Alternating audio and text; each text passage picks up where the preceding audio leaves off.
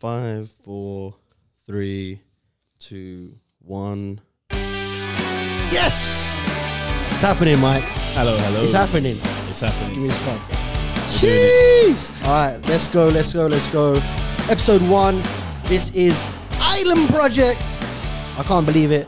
The special guest, the one and only, Michael Savvas in the building. Let's go.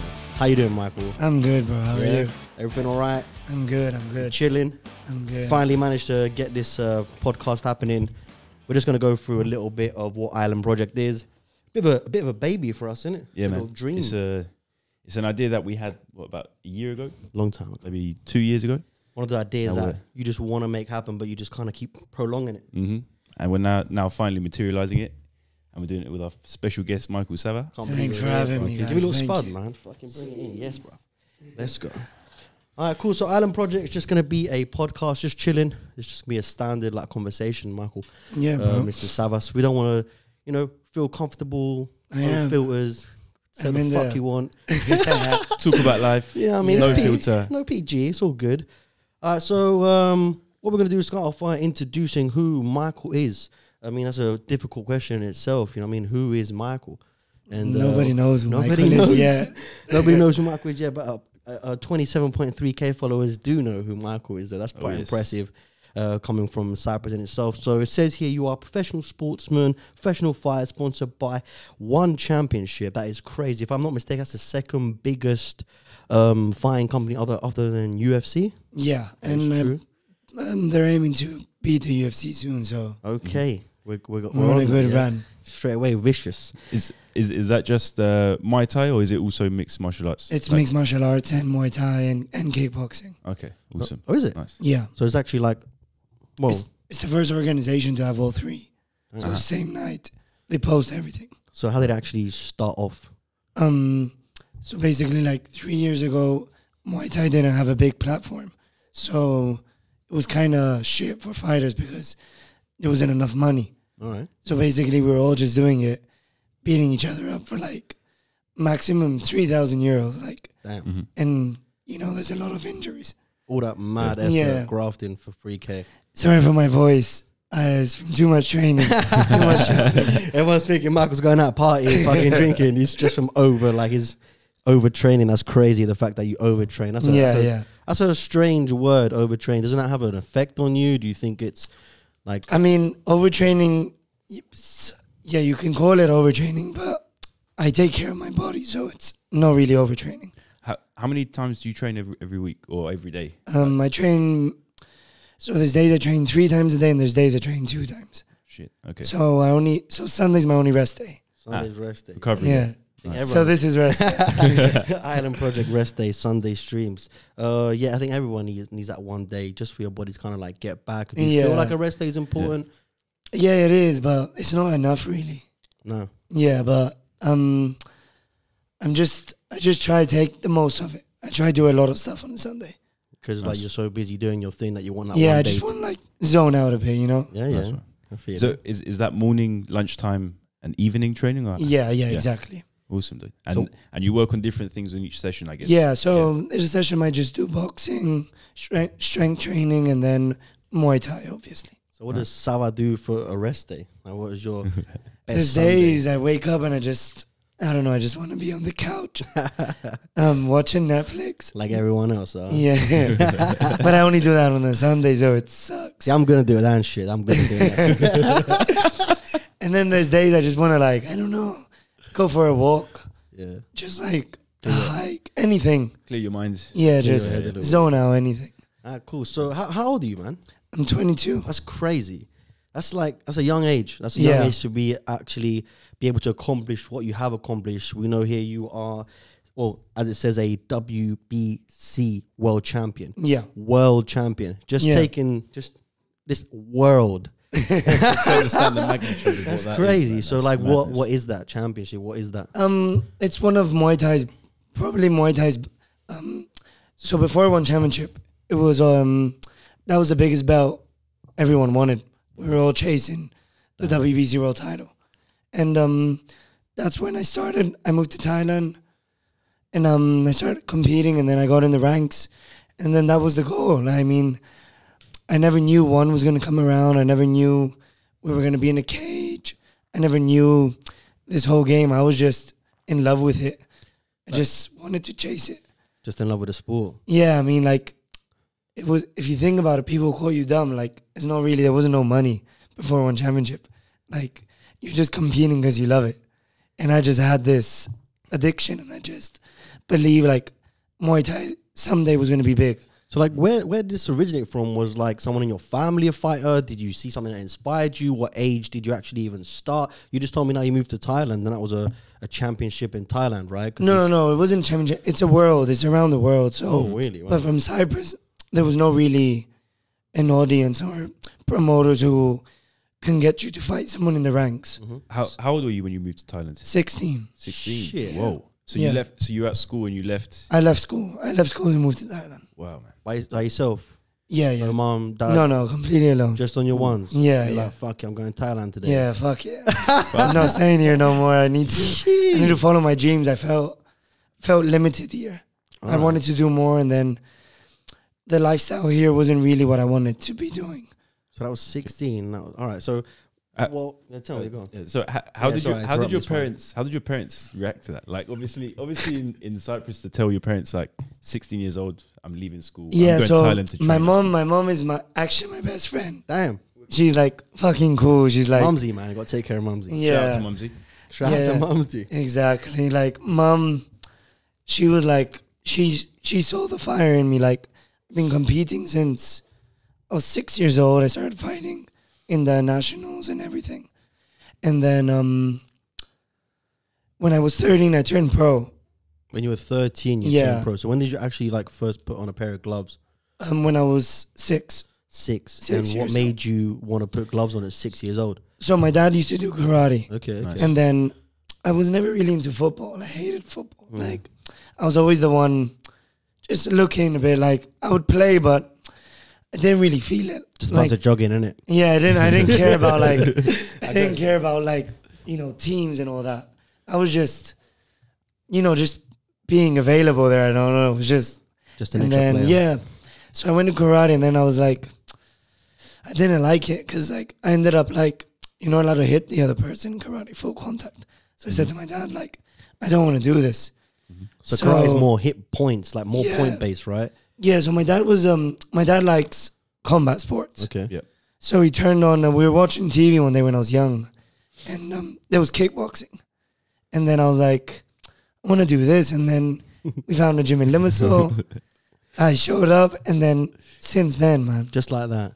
That's I want to awesome. do this. Every day since then. And world champion. I never stopped it. It was on, and it was always training since 6 years So old. from 6, it's been full steam ahead. Yeah, so when I was shoveling that 6, I was training 2 to 3 times a week. And then I actually hated it. Whoa. That's the funny part. I was so good at it. I was talented. I was weak, but I hated it. But it wasn't hate. I was scared. Scared of what? Like Getting hurt. Like, Getting I hurt, used to go to the gym and I was getting beaten up by girls. Like, I was weak, but I was good. Does it make sense? Yeah, of course. Yeah, so it was like weird. Man, at what age did they put you in the ring? Like either sparring 6. or So 6 you had proper I showed fights? up in the gym. But that is so young, man. 6 years old to That's be hard in the to- ring. Yeah. It's hard to 6 years old, I understand. showed up in the gym. And then 3 months there was some fights.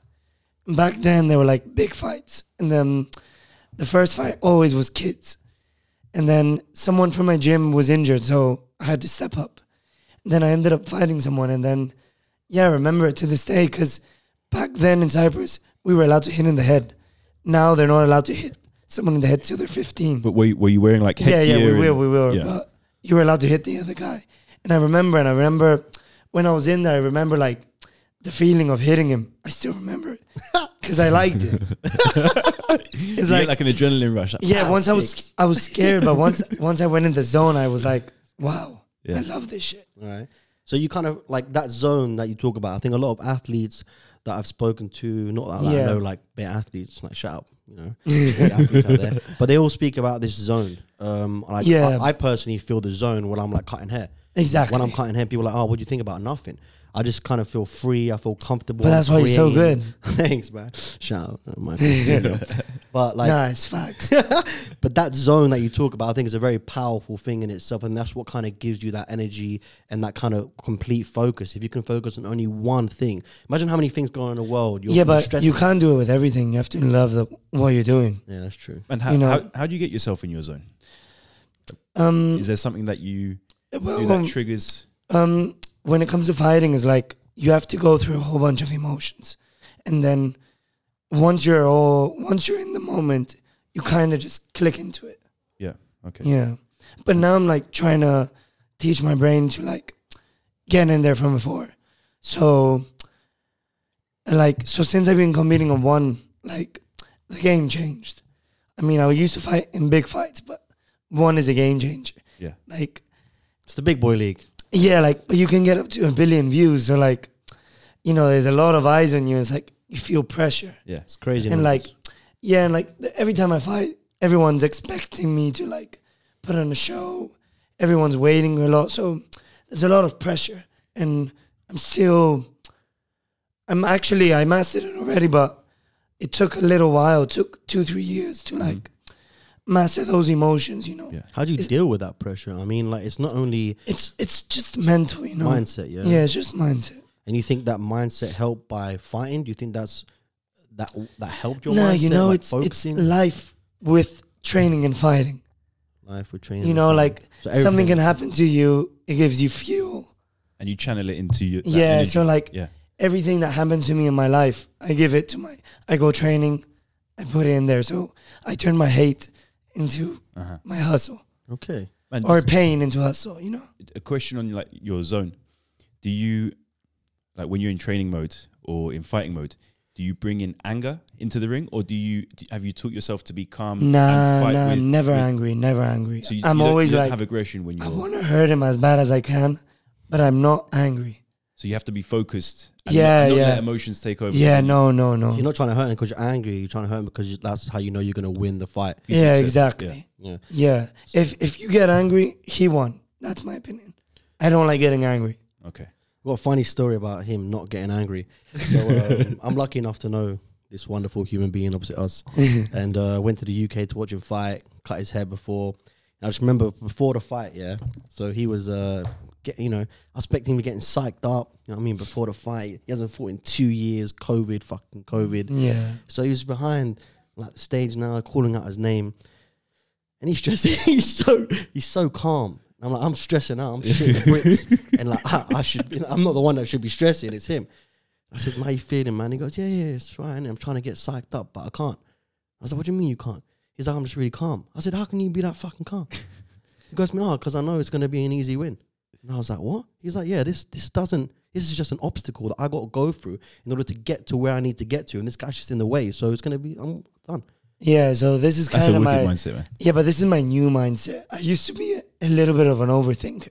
So now that's a crazy to look at mindset. the long journey. Nah, so in the future, that is man. a crazy mindset. Like, so now I just step in there when whoever's opposite me in the ring, I don't hate him. He's just in your way but to where he's you in want to my get way, to. so Yeah. I'm gonna do anything to get That's you what I mean. out my way. That's what he said to me. He's like, he's in my way, so it's just going to be a win. It's not like it's going to be easy. It's just I know that I'm going to get through him.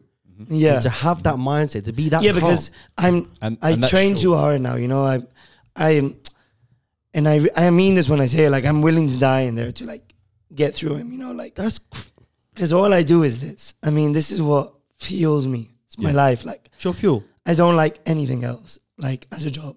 Yeah. Let's say, but it's not even a job. It's my life. I don't know who Savvas would have been if I wasn't a fighter. Mm-hmm. You know, like everything I do is surrounded by this. Mm-hmm. Like what I drink, what I eat, the way I live, you know, it's all surrounded by this. Yeah. So it's like, I don't know anything else except this. It's based on you being a stone cold killer. And that's what I want to do anyway. So he can't stop me. Man, I mean, obviously that's also natural. That's like in your DNA, as me. Yeah.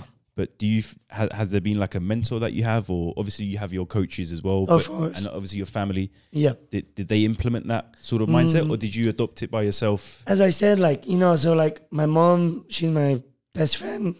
So my mom's a single mom, so like it's a dream Respect. to give her like the dream life, you know, like I'll do anything. So that's why I'm willing to die in there. Come back with a ribbon on the Benz. Yeah, it's like, it's for my mom mostly, you know, like she's probably my biggest motivation. Okay. My biggest one is my mom. So like, she's your biggest fan, obviously. yeah, so like I wanna like when my mom is settled and she's like settled as she can do whatever the fuck she wants anytime, anything, then I'm gonna feel good, and then I'll find something else to work towards. You know what I mean?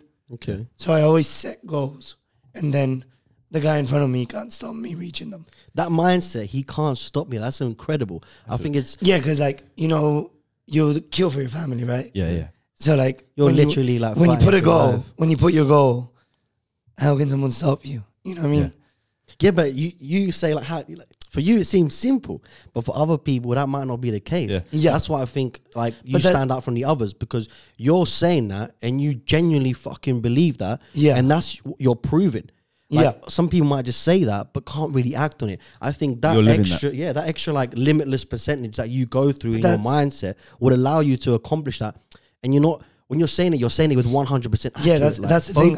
I don't like speaking if I'm not 100%. Yeah, you're not gonna walk the walk unless you talk. Yeah, I don't like, you know, people speak but they don't feel it. That's like throwing blank words. It's not gonna happen. I don't like, because look, if I can, it's like I'm lying to you, but I'm lying to myself too. Yeah. You know? But the point on the like talk the talk. Yeah. Like obviously in the MMA industry, there's a lot of chattering, trash talking. Do you ever have opponents that do a lot of trash talking, or like they try and suck you into it, and you're like, you know, in Muay Thai is like, it's a different sport. There's a lot of culture. There's a lot of respect. Yeah, it's not.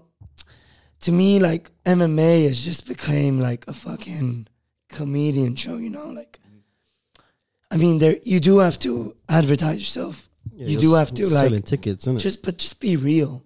Whereas in Muay Thai, they keep the respect, the honor. Yeah. I mean, you can talk shit if you want to, but just feel it. Yeah. You know, I don't like. In Muay Thai, I see like after fights, a lot of them get down on their knees, they bow down, like because you know, like bow down to your opponent. You know, like you're literally like giving your all to hurt him. Like you want to hit that moment. If you could kill him, you can kill him. You would kill him. Like you're giving your all, and then when it's done, it's like this love comes. It's like the respect for each other. Yeah, you know. But if you see two people fighting in the street and they end up hurting each other a lot, they kind of like regret it. It's in our nature. Okay. You know what I mean? Like you calm down, and then like once the testosterone starts bubbling up, and does it almost like create a connection with past fighters that you've had a few rounds with, or does it make a difference in that sense? Like, or does it create more of a rivalry for future fights with them? It depends who it is. It depends like, or how they fought you. Maybe no, it's just energy. You know, I believe in energy. There's some people I don't like. Yeah. And they just don't like me, and it's fair. It's life. It's a lot of people I don't like. Yeah, you know, you walk in the street and you meet someone, you're like, you don't hate him, you just don't vibe with him. Yeah. So it's the same with fighting. It's like when you walk past some geezer and you just look at him, they give you a little nod, and then in your head you're like, I could take him. I could fuck him up right now. But that's the thing, like you walk across Michael, you don't even know who Savvas is. You just see this nice, polite, well-mannered geezer. Like who loves his mom, he's a top gear. You think of him, you just think he's a nice guy. Yeah. I mean, you see him in the club or something, you bust his balls, man's gonna roundhouse kick you in the face. You'd be like, what the fuck just happened? Yeah. But I like that, man. I like that about you. Like when you're in the ring, you're a different person. Exactly. When I'm in the ring, I switch. Yeah. That's the question I want to ask you. Like, how do you manage to differentiate that? Like energy, power, that force, that stone cold killer kind of mindset. Soon as you like step out the ring, you're just like the nicest geezer. Because the guy's in my way.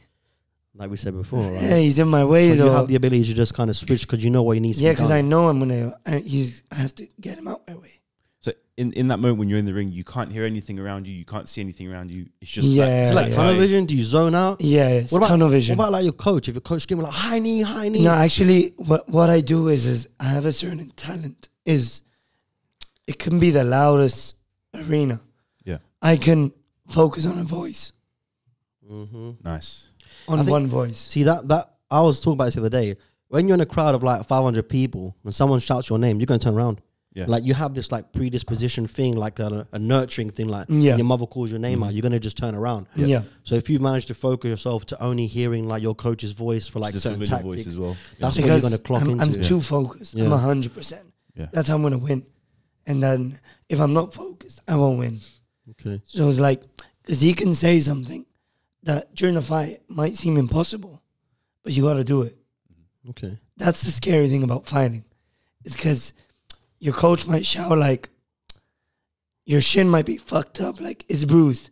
But your coach sees something, he's like, low kick. And you're thinking, fuck, if he blocks it, I'm fucked. Yeah. But you just throw it.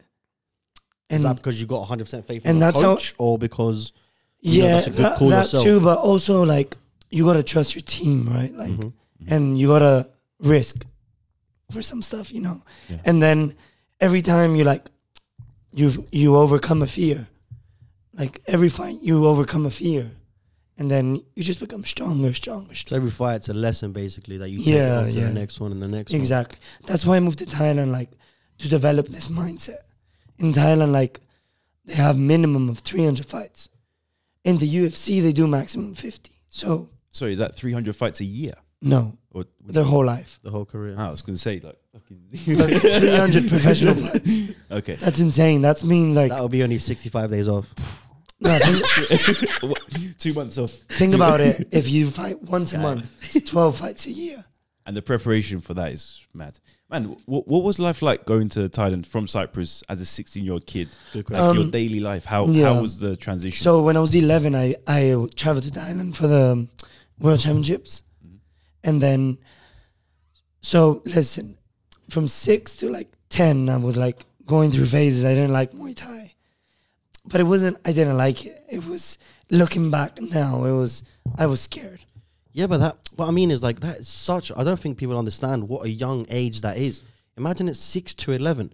You've been in life for 6 years, bro. Yeah. Like how can you have that strong mindset to know that is exactly what you want to do? I know people. No, in their 6 40s to 11, I was scared. I didn't know yet. But even at 11, Michael, I know people in their 30s that don't even know what they want to do anymore.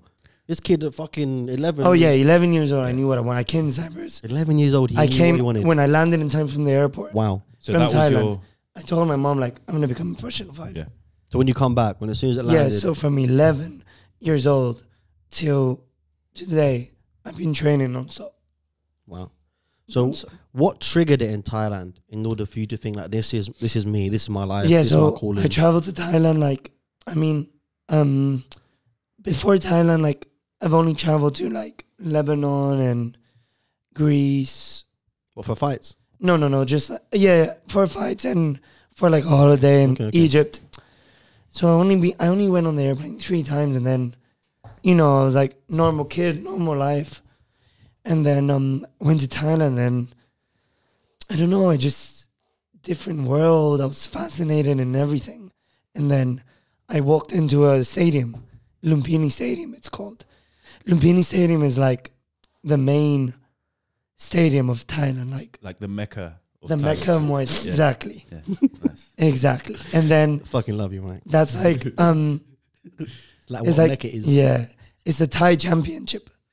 Nice. It's like the Thai nationals. And then, Were you with the Cyprus national yeah. team? Or? Yeah. We just went to see fights. Ah, okay. And then when I walked in there and I felt the vibe, Yeah. it's insane. Nice. I was like, this is what I want to do. And obviously Thailand is where this sport originated from. Yeah. So like I'm sure everywhere you go, there's things that remind you of it. Yeah. And it's like in their culture and it's part of like, if not their religion in itself. Yeah. So because you were surrounded by all that, do you think like that's where you felt like extra special? Because everywhere you looked, it's reminded you of what you wanted to do.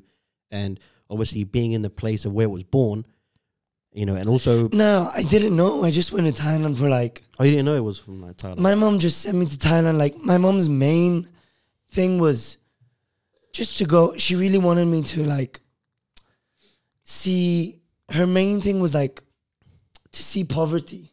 Okay. To like Yeah. open your eyes. Yeah, so my mom Yeah. told my coach, like, you know, take him like around Bangkok. Like, so my coach, my Cyprus coach, he took me on a boat. We were going through the Bangkok rivers.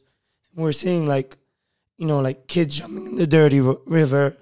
And like, it was an eye opener, you know, like And from a young age, that must stick to Yeah, you. 11 years old, it was like, wow, you know, like, Humbles you as well. yeah, it humbled me. Like, I think that's when I changed. It was when I saw all this poverty, you know, drinking water from what they were eating, like the flies everywhere. Like, I saw true poverty. And then it humbled me. And then I saw what Muay Thai is. And then came back to Cyprus. And then I was just like, you know, that's what I want to do. And then I think we're spoiled here. Oh yeah. Yeah, we are very lucky here. Yeah, and I was like, gonna lie. we're all spoiled. Even if someone's poor here, he's rich in Thailand. I'm very So, blessed. Yeah, Very blessed. Yeah. he has a roof on his head, a bottle of water, and a plate of food. Even if it's anything, you know, bread. Bread with peanut butter is food. In Thailand, you see people eating rice only. Yeah. Because it's €1. So after seeing all that, what made you want to live there? To do Muay Thai. I wanted to do the real thing. And then automatically, Go through when I the walked in struggles. that stadium in Lumpini, I knew that's what I want to do, is fight there. And it was a stadium full, right? Yes, 6,000 people roaring. Like, it's insane. If you go there, it's louder than one championship. One championship has like 35,000 in an arena, and 6,000 people are louder than the 35,000. Imagine what it must mean to the people as well. They must have some crazy connection It's, with that. you know, like how football is in Cyprus. Yeah. Everyone's sad if Apollon lost or AL beat, you know, like 800,000 people, and like they're obsessed with the sport. Imagine Thailand, A what, whole nation. 30 million? They're obsessed with Muay Thai. Yeah. It's their home sport. Imagine like Cyprus having like a sport, a martial art, and then going to school and like, Is it's Muay Thai, like Is it you're like the a- best fighter in Thailand. Nice. It's prestigious, you know? Is it like a normal thing in Thailand for kids to learn like at school Yeah. during PE and like they There's, teach you you pass from a by young age? schools, like, and there's rings in there. There's like school championships. Well, I guess like say for example, Brazil has football, Exactly. and then obviously Thailand has Muay Thai. I just want to ask a quick question about Mumsy. So, your mum must have obviously realized something about you that was so strong in order for her to actually let you go at a young age. Because That I hear belief. mum, like my mum's like when I was a kid, like driving a bicycle down the road. Careful, you're gonna hurt yourself. My mum's in a ring at 11. My mom was never like that. My mom was like, she told me off. She used to hit me. She whooped my ass if I was a bad boy, but Respect. she was always sit down and she would talk to me about both sides of everything. You know, if you do this, this can happen. It's up to you. And at such a young age, I was saying, things stick to you at this age. Yeah, and so like, you know, my mom, so She my dad watches and, your fights. my mom and dad broke up when I was 6. Okay. So I automatically, became the man of the house. yeah, exactly. So you change, you know, you change. So you knew that that was your main objective. Take care, Mumsy. You're the man of the house now. Do whatever. you Yeah, can. not only like you just kind of like, you're the only man in the house. I have a sister too. She lives in Canada. Amazing. Nice. Yeah, she left when she was 16. As She well. works in the government. She lives alone. There's Like, a pattern going on there. yeah, like, so it's in our blood, man. And do you feel like that obviously core experience that you had, you grew up a lot faster than most kids? Yeah. Did that make a big difference when you're in the ring with your opponents? Do you feel like you have a bit of an edge over certain people? Like Yeah, it obviously I do, changed you I do. in some ways when you're because younger. I have this hunger not many people have, you know. Yeah, that fire in you. So like, I wouldn't change anything. Like, Everything happens for a reason. yeah, like the days when we were really, really broke, I don't regret anything. Like, it's all been part of my story. So that made you who you are, right? the Yeah, journey. Yeah. So you said at 6 years old, your parents broke up. Yeah, I mean, like, that's a difficult thing to go through no matter what age you are. yeah, I was. So what was the main thing that kind of held you on your path at that age? Like, it's very young again. So I'm just trying to understand your You know, mindset more than this anything. this sport. It was a sport, right? Yeah, so I used to my trainer. I loved him like my father. What's your trainer's name? Giriago Christofi. Amazing. Cool. Yeah, so like I used to be there every day. Like, so Was he like a a male figure that like at that time? Yeah. So he was really shouting at me. I mean, I was talking to my dad and like I used to see my trainer more than my dad. Yeah, cool. My dad was at work, so I was at the gym every day. So like, if anything happened at school, trainer would shout at me. So it was kind of like he set some morals, discipline. Yeah. And then as years were going by, like they realized that no matter what they would say, I wouldn't give a shit about school and I would train harder. Okay. So like, I would never miss training. I was in the gym from like, I could be in the gym like all day, 8 hours a day. I was like finishing 11 in the nighttime. Crazy. And like leaving my trainer and mom waiting for me. Like I was just an obsessed kid. And like, if there was no fights, I was begging my trainer. I used to argue with my trainer. Like I hated him for not finding fights for me. Oh, wow. Yeah, so like if I didn't fight every month, me and him had a problem. And what age was this now? 10, 9, 8, 11, 12, 13. And man, I assume at that time you had no competition on this island. Like I used to come, yeah. And so that came close to you, I suppose. yeah, I was always, everyone saw a talent in me. But I was always this talented kid, high potential, but really weak. But I used to compete against heavier guys, stronger guys. Older, I'm guessing, as well. Yeah, and I was just dominating everything. And I just always found a way to win. Just believed in myself. It's incredible. That's awesome, man. That's incredible. So you decided at 16 to move to Thailand. Why did you wait that age and not younger, not older? Was that the right age that you could go? Did you feel like it was time for you to leave the island because you weren't learning anything else more? Or what? All right, so I came back when I was 11, and then 12 years old, I went to the World Championships. I lost in the finals. Mm-hmm. That built a new beast. So I wanted that revenge. So it was my only loss. Where was the final? So I have 107 in Thailand. It was back in Thailand, yeah. Yeah, in the World Championships. So I lost in the final against Ukraine. Mm-hmm. So I have 107 amateur fights and 1 loss. Wow. Wait, what? My amateur record is 107 and 1 loss. 1 loss. Dude. 107 wins. Yeah, and 1 loss. In your amateur, 107 wins. Yeah. 1 loss. No, 106. 106. Yeah, don't lie to us, all right? 1 loss. So try and make out like it's better. I can't lie. I can't lie no more. Don't lie to me, man. I can't lie because everything's on social media now. That's true. That's true. It's insane. Yeah, but like, so I lost that fight and then came back. And then I just became a fucking animal. Like, I hate it. I needed that loss. Yeah. It was like, it was, that's when I just. It's like the last nail in the coffin, you know what I mean? Yeah, Ting, exactly. and then you just like. So then I went, beast and then I won the World Championships next year. I won the European. I won the World again. I won the European again. Man, amateur championships. And then me and my mom, we were funding it by ourselves. Mm-hmm. So back then it was like 2K a trip. So like that was 2 times a year. That's 4,000 euros, 5,000 euros a year. Yeah. So like, and what was your mom doing as a job? Like she was working in a nursery. So she was a single mom raising 2 kids, and like, so, and she would give me money and I would get money like, you know, from Christmas, and we just saved it all to fight. So then it became a point that I was getting tired. Like I was winning and then nothing was happening. Yeah. So at 13, I beat all the guys, you know, European World Amateur Championships at my age. So at 13, I wanted to turn pro. My dream was back then. So I used to set goals that I can achieve. And back then I had this weird dream. I wanted to be the first European, the youngest to fight professional at a young age. Do you think that was like your first goal that you tried to set yourself as being like the youngest European champion? Yeah, it was the youngest European to compete as a pro at a young age. European what weight is that? I fought at 13 years old. I fought at 54 kilos, and I fought someone from Lebanon who was 19. Jesus. So I was 13, 19. So it was a big difference. Whoa.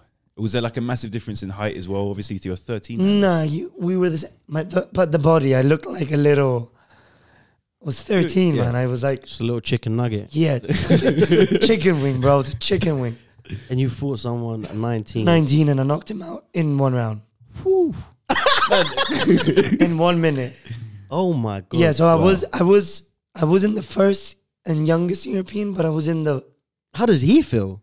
I was in the Imagine 3. being 19. Imagine getting being knocked out, like- 19 getting knocked My out. second fight as a professional was I was 14, and I fought someone who was 27. Whoa. He was Greece's #1 fighter. You're like half his age, man. Yeah, he was Greece's #1 fighter, and that was the big jump. That's when I made waves in Limassol. So the fight was at Monte Caputo. Yeah, yeah. It was 3,000 people, and then that was the big wave. And you won that. Yeah, so I beat him by points. Okay. Still. Was that like a turning point for you to realize, like, shit, I'm the real deal? No, Like, no? no, I was. When did you realize this? So He started levitating. that fight, yeah, so that fight, he didn't really touch me. That fight, he only landed 1 elbow, Okay. and that elbow hurt me a lot. And then I was like, Savvas, they're strong, you know, they're men. So like, stay focused. Yeah. Don't get hit. Yeah. Yeah. And then I was back in the gym the next day every time. I was just winning. Like, so I beat all of Greece's best fighters from 57 to 63 kilos, Whoa. kickboxing, Muay Thai. All of Greece's fighters. All the best. All the best. Top- that could compete Top 5, yeah. in the pro. And not you're like 14, 15 at this age. Yeah. 14, 15, I was just dominating the whole division. That's crazy. And 15, 14, 15, 16. You make me proud to be Cypriot, I'm not gonna Yeah. lie. Yeah. Well done to you, man. That's incredible. And then I beat some guys from Europe, and then the competition was being limited. So You felt like you needed the Yeah. next level. So at 16, I moved to Thailand, and then I moved for a little while. And I moved to a gym, and I just showed up. And then I also fought in the World Championships again. I won again. I also had my first fight. You won again while you were in Thailand. Yeah, I had my first fight in Lumpini Stadium, which was my dream. Whoa. So my first fight in Thailand was in Lumpini. My dream. And then I won by knockout in round 2. And the manager of the biggest gym in Thailand, which is Pechin Academy, which is Real Madrid of football for Muay Thai. Okay. I won by knockout round 2. And the guy shouted, jab, left knee. And I done it. What, one of the guys from the crowd No, the manager of the gym. of the gym shouted that to you? He shouted, jab, left knee. Once he done it, I done it. Was he in your corner? Yeah. Okay. And I knocked him out. When I done that, he offered me a sponsorship. Okay. And I was 16. Already no much competition left in Europe. In Cyprus, no opportunities. And now you're with the big boys. Yeah, so I come to Cyprus, I come back. And then I show up at school, and then I get a letter that I failed the year. I was like, really now? Like, no one's going to help me? Like, I just won a World Championships. I just won at Lumpini Stadium. And then I come back, and then some history teacher tells me I failed. Who looks miserable. Came and gave me a piece of paper telling I failed school. I was like, Get the fuck out of here. yeah, I was like, all right. That's all. I was just like, You weren't even there. yeah, I was like, Of whatever. course. Like, if you're not going to... So yeah, and then Oh, you weren't I here. and then a chance came for a big fight in England, in Manchester. Big up Manchester. Yeah. So I was about to close. It was like 16 and a half. So I go to England, and I fought one of England, actually one of Manchester's best fighters in Manchester. And then I fought there on one of the biggest shows in Manchester. And then it was my first. So I fought professional, but I was always knocking them out or like, it was a 3-round fight or knocking them out. It was my first 5-round fight. Oh, wow. Is that a championship fight when it's 5 rounds? No, it Or- was just full Muay Thai A-class rules is like 5 rounds. Okay. And in England, like, they follow the rules like Thailand. Okay. In Lumpini, it was 5 rounds, but I ended it in round 2. Yeah. Is that 3-minute rounds? Yes. Yeah. Okay. And I dominated the guy. I put on a show, like a ridiculous show. I gave him the biggest cut. Like, he got 20 stitches. Oh shit! And then, what? Elbow? Yeah, I elbowed him, and then again, I was another skinny guy fighting an adult, dominating him, outschooling him. Who the fuck is this guy? Yeah, exactly.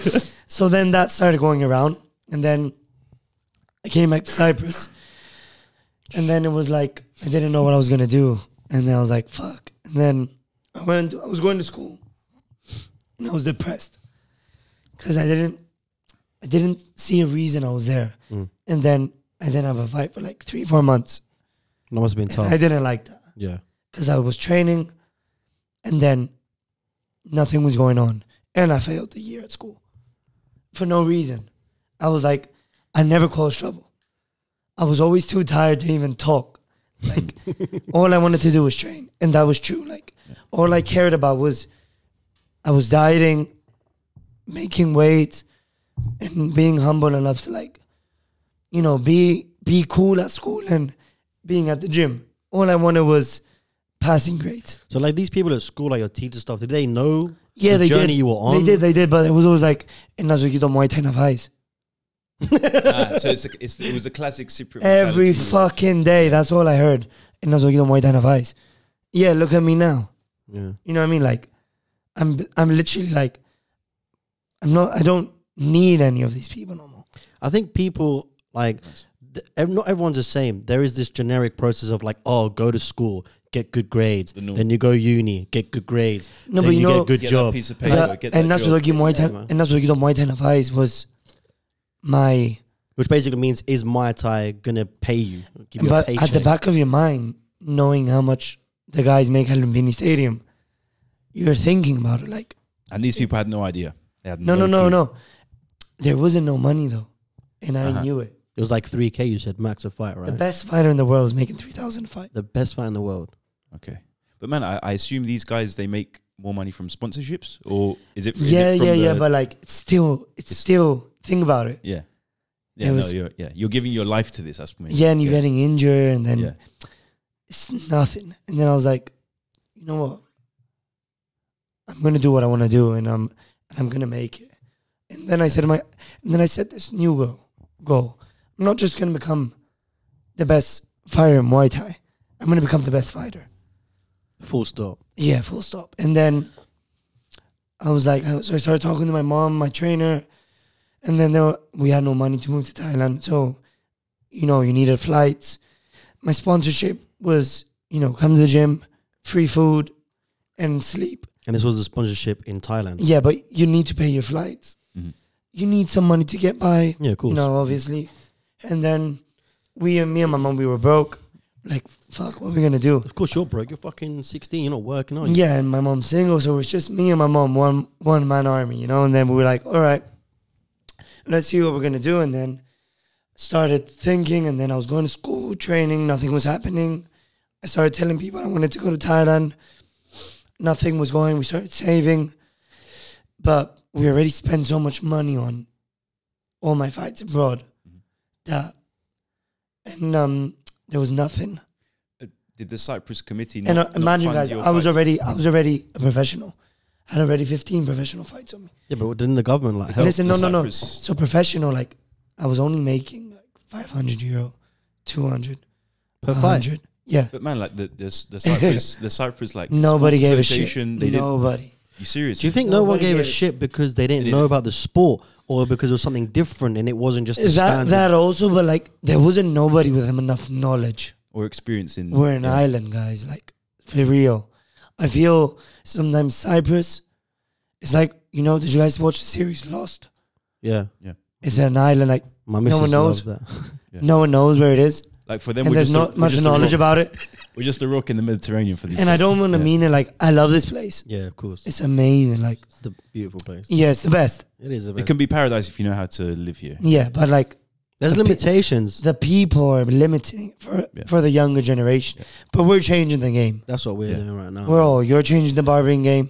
You're changing in your way. Real estate. I'm doing in mine, exactly. Yeah. And then if it's not us, who's going to change it? I think that does fall a big responsibility to us, and obviously having you on the show, anyone that's watching right now at a young age who's focused like you is obviously really motivating for them, and that's one of the main things of Island Project. Anyone that we bring on the show, we want to kind of inspire the youth, if you might say, the younger generation. That's my main concern. Okay, who is behind the profession? You know that. Yeah, that's these like, kids can do it. You know, like everybody tells me, like, why don't you like you know, be a bit more like, I don't know, like having a fake ego, you know, like McGregor. Mm-hmm. Yeah, no, that's him. Yeah, I'm like kind of like, I want to be real, and I just want to, you know, I know there's a lot of younger kids who are like who are fighters and want to compete, and they're looking up to me and like, you need to set a good example for the. No, and I'm not really faking it. This is who I am. So just want to be real, and that my point is, I just want them to look at me and be like, be yourself, go after what you want, and you will accomplish it. Yeah. It's simple. And simple math. Fuck all the noise. Yeah, it's simple math. So like, don't let anyone harm do what you you want, even if it's fucking ballet, man. Like, because you know what's best for you, man. If someone loves making coffee, and when he's making coffee, he's in the zone. A coffee lover like me, I'm gonna get coffee from him, and I'm gonna know he's the real deal. You know what I mean? Like, good because you put love into it. Yeah, exactly. Like, same with your work. Like, I loved Alki because like, it's not just cutting hair. Exactly. Yeah. Like, you know it. You know, like every time, like, you know, this beard I have now, he's the one who transformed my look. Yeah. I told him like, yeah, exactly. The fade is like, he's all like, and it's just his art. You know, I'm a bald bastard. I don't know what you lot are talking about. Yeah, like, so he's doing what he loves, and look at the work. Yeah, man. So same makes with a me. Huge difference when you love what you do. Yeah. So then people like, fuck all the noise. Exactly. Fuck the noise. Like, bro, but it's the struggle that you went through that I believe kind of pushed you to that extra limit to be the person that you are. But that's because you went through the struggle. And maybe that's the love for it. Yeah. So, but how do we make this younger generation to pave the way for them? Yeah, to pave the way for them. Like, I'll tell you now. So, like, for me, like, how I managed to get to Thailand, which is a big question. So I started. I used to watch Muay Thai fights obsessively. Yeah. Every day on YouTube, because, I mean, in Cyprus, you know, I already been to Thailand. I already fought in Lumpini. Yeah. I was already a professional. I already fought in Manchester. And you're back in school. I already fought in Manchester. I was like under the best fighters in England, guys. Like, I fought on the same show as Liam Harrison at 16 years old. Liam Harrison is the GOAT of Muay Thai in England. Big up Liam Harrison. Yeah, he's the GOAT of Muay Thai there. Like, he paved the way for the UK. Yeah. And UK now is outside of Thailand, UK is the biggest Muay Thai scene in the world. And he also has his podcast now, which is dope. Sick. Awesome. Yeah. We'll get him on. Yeah. And then I was like, I already knew so much. You know, I seen these guys, and I saw them, how they live. They have sponsors, and I was starting to learn. I was picking up information. I was like a sponge. No ego. Just a sponge. What do I need to get there? How do I achieve it? Yeah. That's what I need to do. That's what I've learned. I was just an empty sponge, and I was just filling it. Yeah, all in. YouTube, I was doing it in training, how to clinch, how to block, training myself. And then I just, you know what? I was like, you know what? I'm going to try to find sponsors.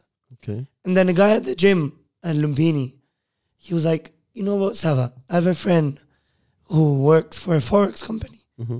And they came and saw me fight, and they really liked me. And they're like, no, I'm going to set up a meeting for you. Just go. You never know.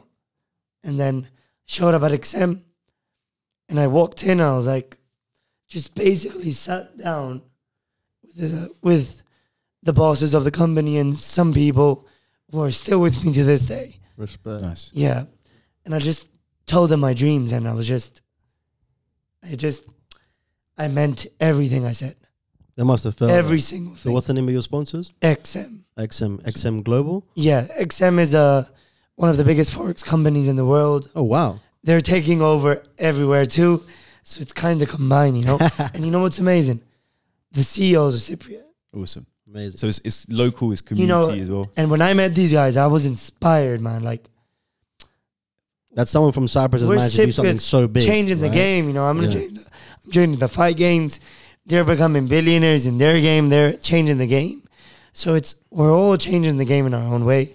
And then they sponsored me and they were like, you know what? The guy told me, go home, pack your suitcase, and we're paying for you to leave. You're off. And I was like, I got goosebumps, man. Whoa. and you know what? What was real?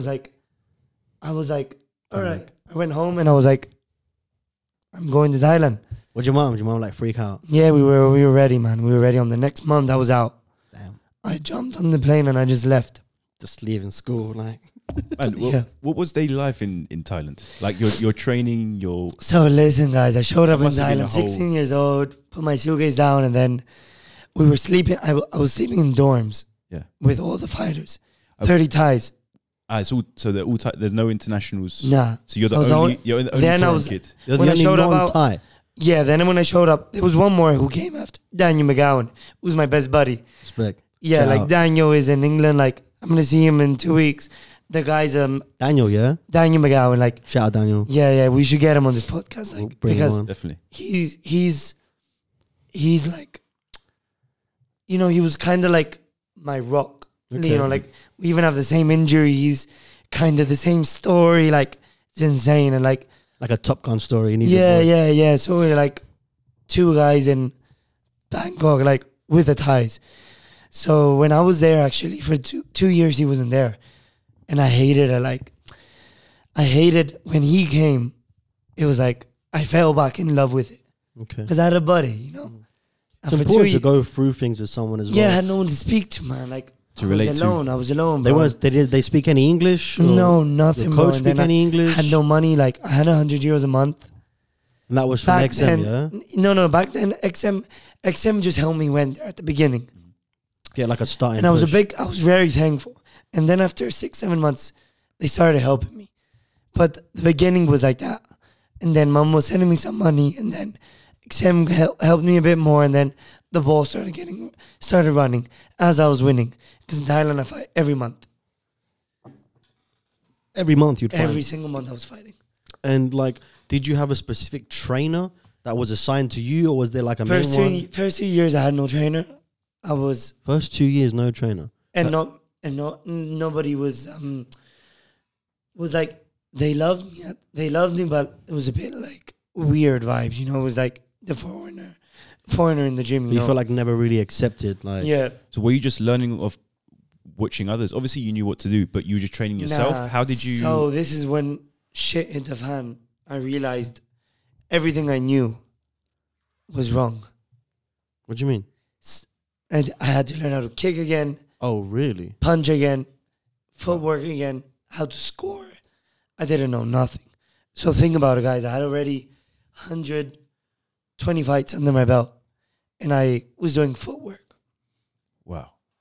So So you took it it's- back to the basics. It's that big of a difference. First day at Pejindi, I done 500 right kicks on the back. First day. First session.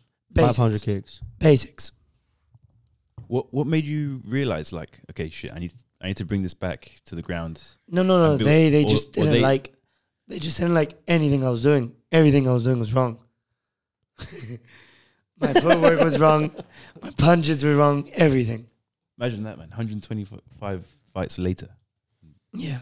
Jesus. So, yeah, but then again, that's what you mean. Like, you're going to the place where this thing originated. I was in Real Madrid, basically. Yeah. For people who don't know about Pejindi, it's the Real Madrid of Muay Thai. So, they want to teach you, like, their specific way because that is the right way to do it. But Yeah. but No, that is the right way. That is the only right way, for example. Yeah. But did they see the talent in you, of course? Yeah, because And they just what wanted they to, like, saw- tweak it. what they felt was me, how humble I was. I was never like a show off. I just loved it so much that this is what I wanted to do. I was obsessed with it. And then training every day. So, they saw that in you. Yeah, They and saw then, potential. man, I loved it, but like I went through a depression phase after a year. I was alone, sleeping with the Thais, no social life, no friends. I only had a small iPhone which had I remember I got gifted an iPhone, one of the first ones, because I was over there and there was like Facebook, I think, just came out. And then it was a limited resource, you know, like to speak to family. And back then, and there was like not really much to do. I was broke as fuck. And then I had no money to eat foreign food. I didn't know where to go. And I was basically eating whatever they were eating. Did you learn the language? Or like at least I understand a lot. I can speak a lot, but I'm not fluent. Okay, it's really hard. There's a lot of dialects. So there was no one Thai that actually kind of showed you the ropes? Or No, they did. They did. After 2 years, I started making friends. You proved yourself to them. I got accepted, and now That must I'm be one a of good them. feeling. Like, I'm one of them. Thailand is like home. Yeah. Home. Do you remember like that day when it's like, okay, I've actually been accepted? Do you remember that day? Like, did it come gradually or was it It just like came gradually, bro, It did, because one right? day I was just happy. Yeah. I was happy. So like, what kind of kept you going? What kind of made you say, I don't want to come back? This is what I got to do. I called mom a few times. I was crying. I said, Mom, I want to come back. Yeah. She's like, no, you're not coming back. Respect. You're not coming back. I mean, like, I think your mum must be one of the strongest women, I think, because hearing your son cry from like, because from but across she was, the country. I never told her really about I never told her I was lonely. Yeah. Never told her I was going through weird phases. You didn't want to upset I just her. told her training was too hard, which it was, man. Yeah. It was like, bro, I was training here a lot, which was 2 hours a day. Whereas over there it was like 7 days a week? 6 Or days a week, 6 7 hours a day. So my body was going through a ridiculous amount of, oh man, like Pain, suffering, but it must have been a everything, shock to bro. the system. Yeah, and the 'Cause you're food. having 4 hours. I was eating breakfast. I was having spicy soup with rice for breakfast and raw eggs. I Over mean, here, you got your basuman, halumin. no, for breakfast you have fucking sandwich at school and your dirobita and your chocolate milk that mommy gives you. Over there is a big glass of water with your spicy soup and 2 raw eggs at the side and some white rice. But I guess you're all in the same boat in that sense with the diet Yeah. and the... Yeah, so but they're you're from there. Yeah, So you, they're you more need to used get to it. that. Yeah. Right? They Yeah. like it. It's a Yeah. shock to the Food, system. Yeah, It's it was. definitely a shock to the system. But I held on. But I mean, your mom obviously believed in you so much in order for her to like make sure that you Nah, she stayed on your knew path. she knew how much I wanted. Yeah, she did. Yeah. She just knew it was a phase I was gonna go through. I think is if she said to you and Dax, okay, come back, she knew you would have regretted it one day. Yeah, and then I started. No, so this is what was happening actually. I was also big told why I didn't come back. A year and a half after, I came back to Cyprus, and I spent a month, my first holiday. Came back. I was a bit older, 17 and a half. Different person, man. Yeah, you know, 15, 16, 17, you're growing. Yeah. Friends getting ready for the army. Yeah. And I was already like competing professional. Came back. I was like, I changed. I completely changed. And then I saw what was going on here. All the drinking, all the going out, no discipline. Everyone was moaning about bullshit. Yeah. Bullshit, man. Yeah. 18 years old, daddy bought them a car, opened them a business and all that. You couldn't relate to them. No, it's not that I would do that for my kids, you know. Yeah. I'm inspired by that. Yeah. But I wasn't vibing around here no more. I was used to that darkness. I was in the trenches. Came back here and I was like, Different world. This is it. Yeah. No, I'm not from here. Going back. I need to work. I need to guess go back to my trends. Over there, you're focused because like there's no distractions. Like you get up, you train, you eat your fucking spicy soup, and then that's what you got to do because that's how it's going to lead you to where you want to be. Over here, yeah. do you feel like And there's more you know what? And distractions? you're You know? alone, and I'm doing everything alone, and you go through so much, you know, injuries, bro. You know, it's a combat sport, and you're training every day. You're dealing with different stuff every day, different battles every day, and You think being back kind of slowed you down, or no, it's just it humbled me. yeah. It humbled me, like, you know, like I saw where I'm at, and I'm going to the top, and I'm doing it alone, and I was like, it motivated me. It was giving, I loved it. Like I didn't want to be around these people. Okay. I want to be different. I want to fight for my dreams. I want to go after it, Strive and I for want to greatness. prove to the people, like, The doubters. no, not the doubters and necessarily like you have a good life, but learn how to humble yourself and go after your dreams. Don't forget your dreams.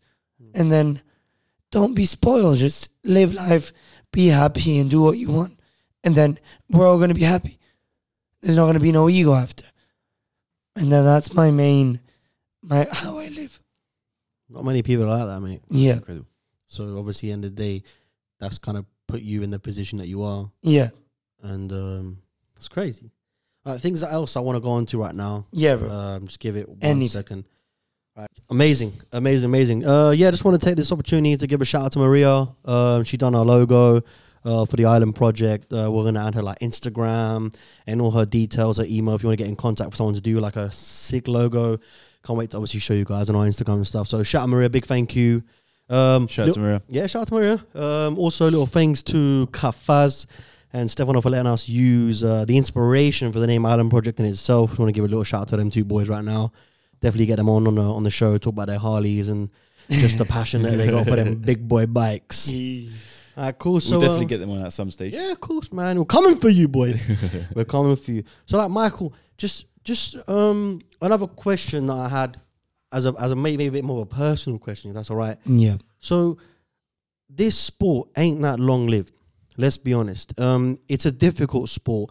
There's people that get injured and like might not be able to fight again, or maybe there's like injuries, head injuries, stuff like that. How do you deal with that as a concept of maybe not a concept of failure, as a timeline? So do you have a long-term plan after this, or do you not really think about that? Are you just focused in it? Wait, you said two stuff. I had a lot of stuff. Injury. The injury is different. If you're saying if I get injured and I can't compete, or if my body, how long I can do it. Yeah. How long I can do it. Like the longevity as well. The longevity is just depends on how much I take care of my body. Okay. So I'm just going to go until, basically, I'm going to fight till you can't fight no more? No, till there's hunger in me. Okay. When the hunger goes, I'm going to stop. What if the hunger never stops? I'm not going to stop. It never stops. I'm not going to stop. I love that. But it goes. It's a touchy subject. I mean, like a lot of people like worry about injuries, or maybe like not only injuries during fighting. I mean, like long-term injuries. Obviously, like there is always a plan B in your mind, but it's not really a plan B. It's just like when it shows up. I mean, I don't know. And let's say one day we'll have a gym here in Cyprus, hopefully offering, a place, Cyprus in Greece, a place for like our boys to like, make it to the big stage just by staying here. Yeah. And offering them everything, But, I mean, I'm just focused on one fight at a time. Okay. So, like, go on. So, is that something that you would have in your plans, like in the future? Obviously, you've spoken a lot about the youth in Cyprus and inspiring them and being an example, to set up an academy in Cyprus maybe, or help and train younger people. I will in some way help. As for having a gym, I'm not really sure yet. Okay. I'm too young to even think about it. Yeah, of course.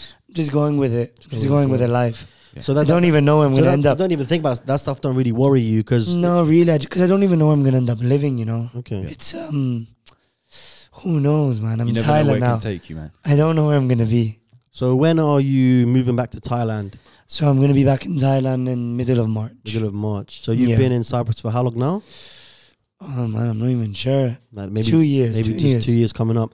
So that was because of COVID. Like you got stuck here, right? Yeah. Is that true? No, I got stuck in Thailand. You got stuck in Thailand. So Thailand was really strict with the lockdowns and all that. And then I got stuck. So then they closed the airports when I came back here, and they didn't open them for a year and a half. Damn. So then, now I'm just preparing to go back. How was that? Like, how was being away? Like you said before, you come over on holiday and you kind of saw like this wasn't for you the place anymore and so forth, and coming back and being stuck here for a year and a half, not being able to go back. How did you deal with that? Like, how did your mindset change in order to be like, okay, I'm here now, I can't really go anywhere else. What have I got to do? I don't know if it's because I'm maturing as it goes by, but I was more like, it is what it is. First of all, it is what it is. But second, it was just like, you know what, just enjoy your home for a bit, Nice. You're young, you can do stuff you can't really do in Thailand. So I just enjoyed a little bit of everything. So like now you sound like a different Savvas from before. Now you sound like a Savvas that's come back with experience more and understanding where he is. Yeah, but and the culture difference. But I knew that my batteries will get charged quickly. Okay. And I'm kind of full. All right, so you're ready to go back? Yeah, I'm very ready to go back. But ever since my trainer came, my whole lifestyle changed. Okay. So when did your trainer come? I think it's a year now, exactly. And how did your trainer manage to get to Cyprus? My sponsors brought him over. Sponsor XM. Yeah, XM. Shout out XM. Shout out XM. And second time. He's here permanently now, training with you? Not permanently. He's coming back with me to Thailand, but he came here to train me. And then when he came back, I realized like, oh man, this is what I do. Yeah. I'm a fighter. Yeah. I don't live life. Man, there's something you mentioned earlier that for like 3 or 4 months you weren't fighting. Obviously now with COVID, I didn't fight for 2 years. Now 2 years. Like, how did you deal with? Because that's what you do, right? You're a fighter. So a year, when I was doing a year, I didn't fight and I didn't have good training. It was whatever I was doing alone. But I was I put in my mind. So my last fight in one championship, I lost. I lost against a Japanese champion. It was a close fight, but I felt I had some weaknesses. And I was really upset about them. And I was really looking forward to fixing my mistakes. Like working on them. So that's what I did. I came to Cyprus. It was COVID. I had no control of it. It is what it is. And I just took advantage of becoming stronger. And the transformation I've done in 2 years, you can't recognize me no more. I'm not the same. So it was a brilliant opportunity for you to grow. I've changed physically and mentally. I've changed as well. completely. Not even 360, 720 in 2 years, which is insane. I'm the fighter I was 2 years ago. I could knock him out in 1 minute. Damn. So you said to me like that you do like training every single day, Sundays off, and you do like maybe 3 to 2 times a day. So how many training sessions have you completed in January, for example? No, man, maybe 55 sessions. Motherfucker, there's only 30 days in the month. What is your day? I mean, actually, in January, I kind of overdone it. It was a new year, and I was like, you know what? And I just gave it that. See, other people be like, oh, new year, new me. You know what I'm saying? I'm going to go gym. They don't start losing weight. This guy's like, new year, new me. Bang! Fucking 54 session. Let's go. Yeah. I was like, let's just upgrade it. I'm just like, let's take it to the next level. Okay. And I did. And I feel it now. Like, I'm already even better than I was last month. So I'm just going to keep it up. So where did you meet your trainer? Like, how did that love story happen? Remember I was telling you for 2 years it was a bit weird. Like the ties. Yeah. Not the trainer, the ties there till I got accepted. But when he showed up in the gym. Was it like an instant connection? Yeah, or? instant, bro. So natural. Yeah. First day. I was the first guy he trained. And I was the only foreigner. Wow. It was like written in the stars. I don't know. You must have seen something. Meant to be. And his name? Ajan Watt. Ajan Watt. Big up Ajan Watt. Yeah, he's a legend. Legend, yeah. He's the best coach in Muay Thai, period. Damn! And I truly believe it, guys. That's a statement. Was he also a pro fighter in his younger days? Yeah. 400 fights. Okay. Well, 400 fights. Yeah, bro. He's insane. He's not normal, you know. And people, I mean, like, the videos we post, they are cool, but, like, that's just a highlight of what I go of what you guys do. Yeah, we even watch what we post. We just post it because we have to. And, you know, it's for people to get motivated and, you know, for my social media, my fans. But he's badass. I mean, every time I see your badass. videos on social media, it's like you're giving 110% every single kick. You can't with Ajan Watt. You can't. He's really strict. Yeah. Yeah. And people tell me, like, oh man, I'm watching like Michael's stories. He's fucking going in every time he's doing this. He's up in the mountains in the snow without a shirt. Like that stuff to hear back from people, like, must be a good feeling in itself. But don't forget, these like not only your own people in your own country, but from around the world. So to give 100% every single time, like, what does that take? Is that because of him? Does he shout you if you're not? Does he feel the kick ain't as strong? On the you pad? know what? That he is strict. But he's not stricter than me because he doesn't need to. Okay. He tells me to calm down. Oh, damn. If he tells me do more, I'll do even more what then he tells me. Okay. So he learned how to balance it. Psychologist as well at the same time. Yeah, because if he just lets me go, I'm just going to train till I pass out. Yeah. It's just thinking of losing, I don't like it. And then I want to become champion as soon as possible. So I'm willing to do all the work that has to be done to be closer to what. So you're saying as soon as possible. Is this a patient game, or is it like whoever was hungriest will get it? Like, how do you get your opportunities to fight in the final? Do you have to like build your way up, or obviously, yeah, I just have to fight all the guys, but I just want to be levels ahead of them. So when I do compete against them, I want to show them that, you know, Savvas is higher than these guys. So you just want to beat anyone? Yeah. And do you reach out to the fighters, or does the organization? No, there's an organization. I'm signed to one championship. I have a manager. I have a team in Thailand, and you know it's just like every league. Yeah. So you're signed up to one championship. Yeah. So you're an official one championship fighter. Yes. So how did that process happen? Did they contact you? So when one championship came around, it was around for a few years, but only MMA. So then they came around and they done Muay Thai. And then they signed 4 guys from my gym in Thailand. 4 or 5 guys.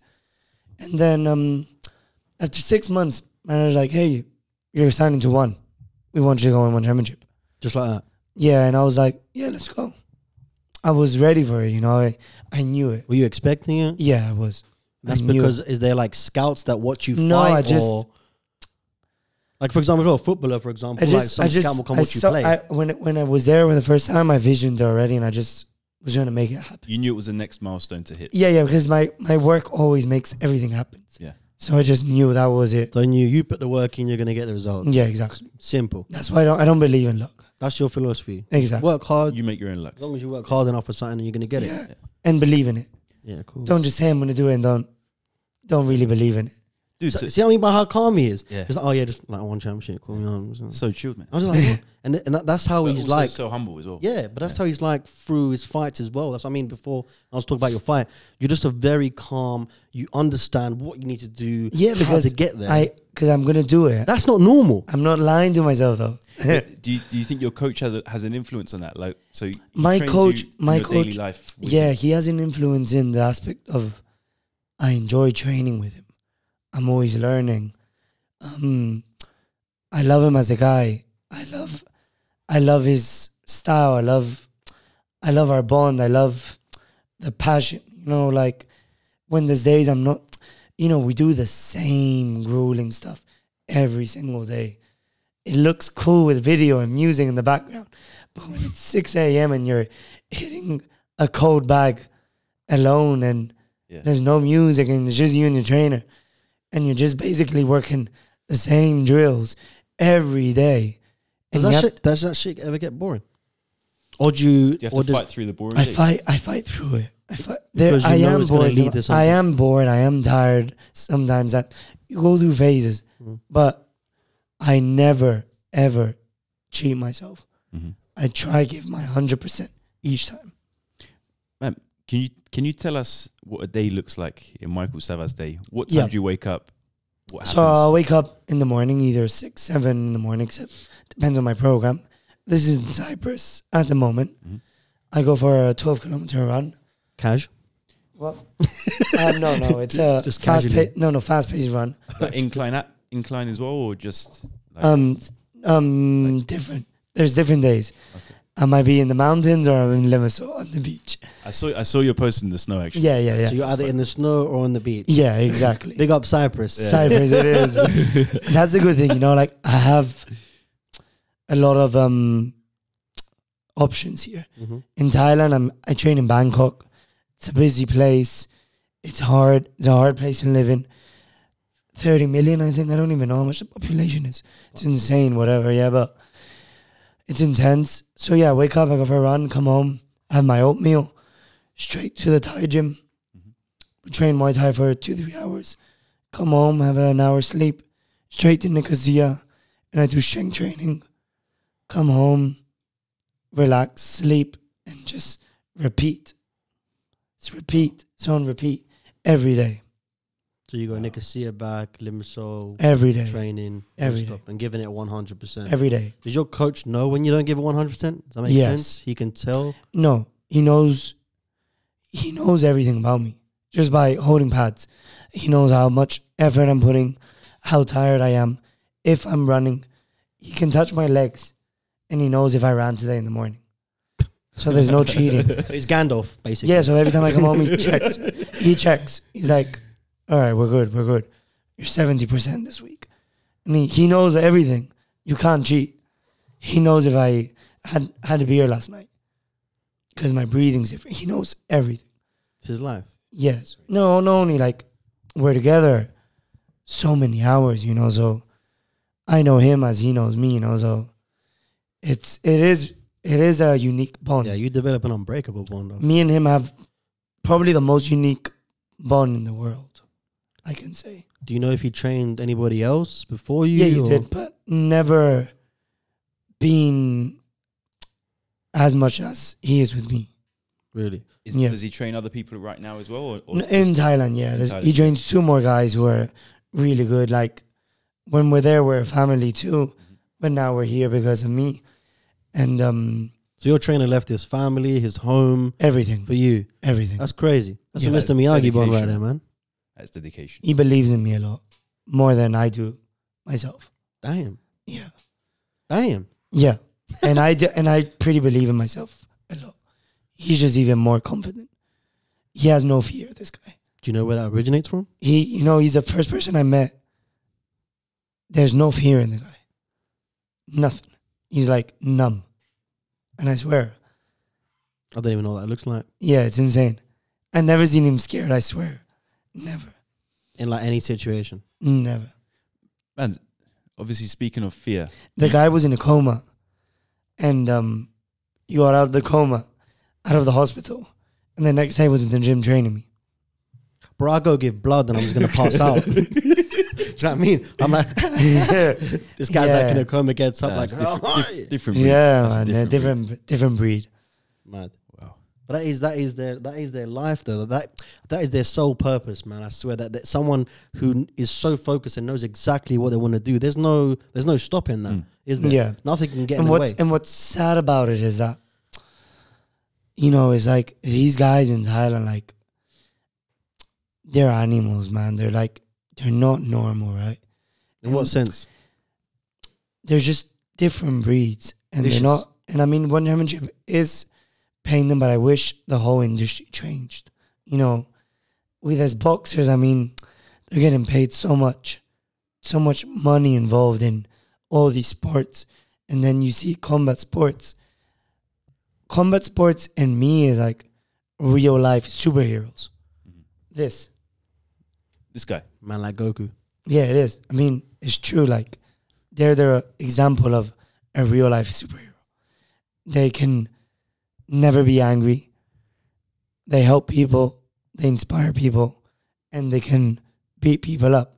I mean, what else do you want? But why do you think that is? They're not getting paid enough, or the industry isn't being given enough resources to grow. Yeah, and help the fighters. It needs more time. Yeah, but obviously boxing's been around for like centuries, even though maybe Thai boxing or Muay Thai has been around for longer. It's just people involved in the sport, I think. That's marketing though, isn't it? Yeah. Politics, I guess. Money, there's not enough money there. But it's growing. I think people give value to something. Like, there's boxers who make, 20 million a fight. The best Thai fighter makes, I'm not even sure, but not even close to that. You know what I mean? What's do you know the most that Thai fighters ever got paid in like one of the biggest, like say like one championship, Thai fighter, final, boom, how much? Maybe maybe a mil. Kickboxer, Muay Thai, higher it makes a mil. It is good. 19 million. It is jump. really good, but we're talking about a guy who can whoop all these boxers' ass in a week, one by one. It's full sport, full contact. But then doesn't MMA obviously give that opportunity for someone from a Muay Thai background to go against someone who's in jiu-jitsu and boxing? Obviously, yeah. But still, MMA doesn't get as paid as boxing. Don't get me wrong, boxers. I love boxing. I love boxing.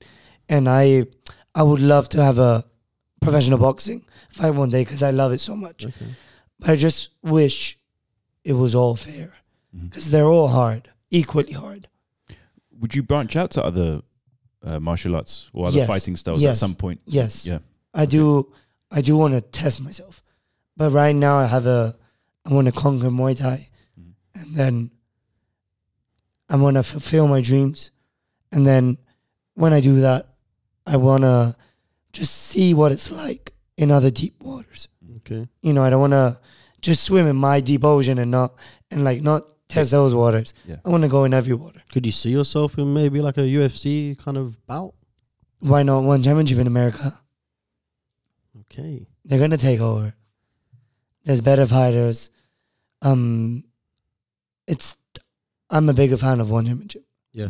There's all the fighters are just better, stronger, and I don't know. It's just my opinion, but just know of so many of these guys, and they're just ridiculously not human, you know. And we if you ask an MMA fighter how many fights he has like 40 fights, and then you ask a Thai in Thailand, he has like 150 minimum. So how many is that in a year that on average a Thai boxer would have? Or how many do you have every year, for example, on a normal year? Now that I'm signed to one, you know, like we have to be careful, you know, like injuries, recovery, taking care of the body, longevity. But before it was every month, every 3 weeks. Okay. So now post fight, how long is your break between? Like, do you get a break from training after your fight? In Thailand, you only get 7 days. I have 7 days of a day off every fight. So what do you think is like the perfect amount of time in order to recover and prepare for a fight? Like you know, for example, some UFC fighters might have like 2 months, or some boxers like they start hyping up the fight about like 6 months before the whole. It depends how big the fight is. I mean, if there's millions of people watching one guy, they're gonna have to sell it, right? Yeah, they have to get it out there, and yeah, it just depends on what we're talking about. Like, obviously, the more money they have behind them, the bigger it's gonna be, the more preparation involved, right? How long do you have usually for preparation? I'm always ready, bro. Always You're ready. born ready. I love that, You're man. born ready. Always ready, bro. I swear, I'm always ready. I always keep my body in top You could fight shape. tomorrow. Can fight tonight, bro. But let's say Tonight, bro. let's still go out tonight. But let's say you know, you've agreed to fight with someone. Yeah. How long do they give you? Like, do they say, okay, the 2 fight's months. coming up in 2 months. 2 months? Okay. Yeah. And So that's the standard average amount of time. Average. do you like watch tape or study your opponent to? That's adjust? my team. No, that's my team's job. Okay. Yeah, I stay focused. I don't want to, this is my personal opinion. I like to see a little bit to know, you know, there's certain guys who has a good right hand. He steps to the left, throws the same move every fight. Yeah.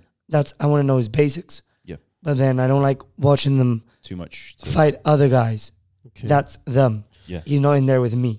So you want That's my you want them to adjust to you, not you adjust to them? No. Or, He's just looking good when he's fighting that guy because he's fighting him. yeah. I want him to do. He won't be doing the same stuff with me. Okay. So you don't really like study the person like religiously. No, I let my trainers do them.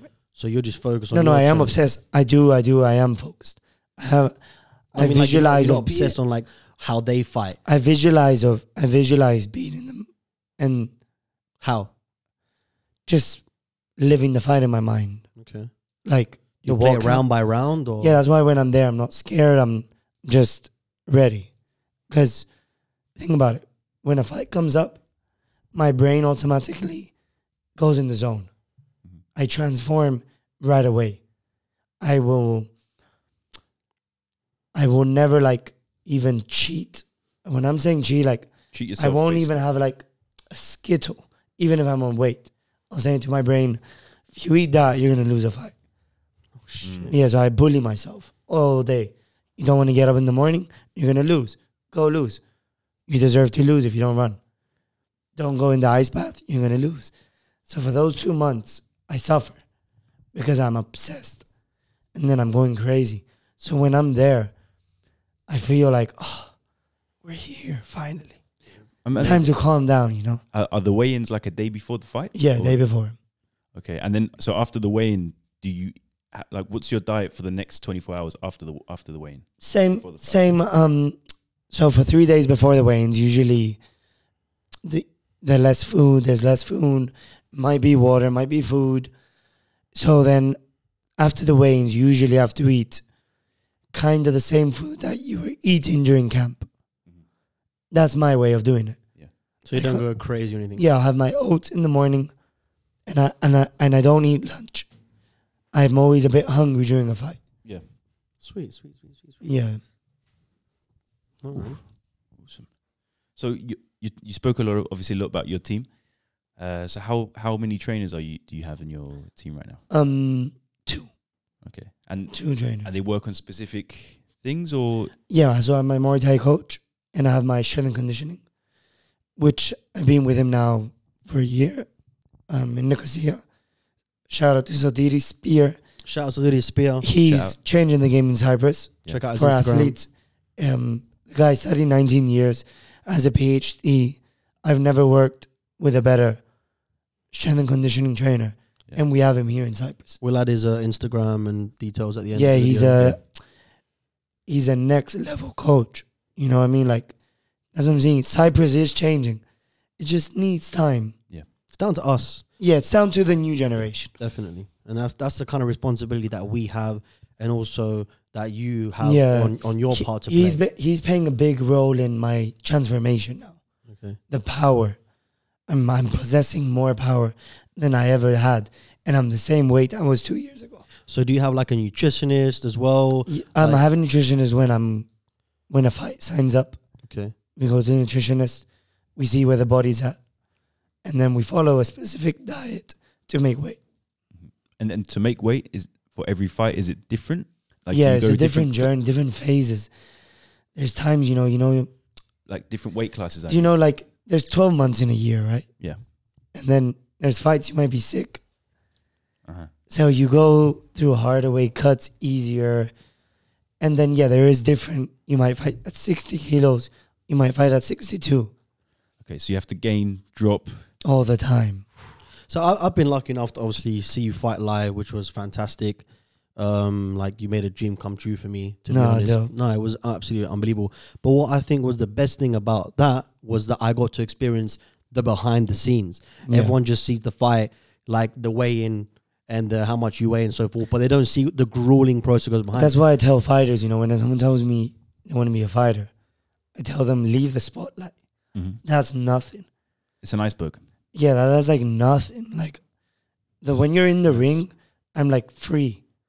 I'm there. Like what I've went through to be there, that's a whole different story that no one knows. So like you lost around 5 kilos in 1 day, is that right? No, 2 days. In 2 days you lost 5 kilos. I've been trying to lose 5 kilos for the past 6 months. Yeah, but that was water weight. It was water weight. Oh, it was 5 kilos water weight. But just okay. What toll does that have on a body? I mean, I was there. You lost 5 kilos in 2 days, and then as soon as you made your way in, you put on, what was it, 7 kilos? Yeah, 7 kilos. You put 7 kilos on in a day. Yeah. Doesn't that have a toll on the body? Like going, like fluctuating. Yeah, you fluctuated. No, so you kind of learn your body. Okay. And you kind of know how to handle these situations, because all the fighters do it. It's not that I just want to lose weight and drop down. I'll fight anyone. The thing is, it won't be fair for me. If I fight at the weight I'm walking at, the guy above me is losing 10 kilos to come fight me.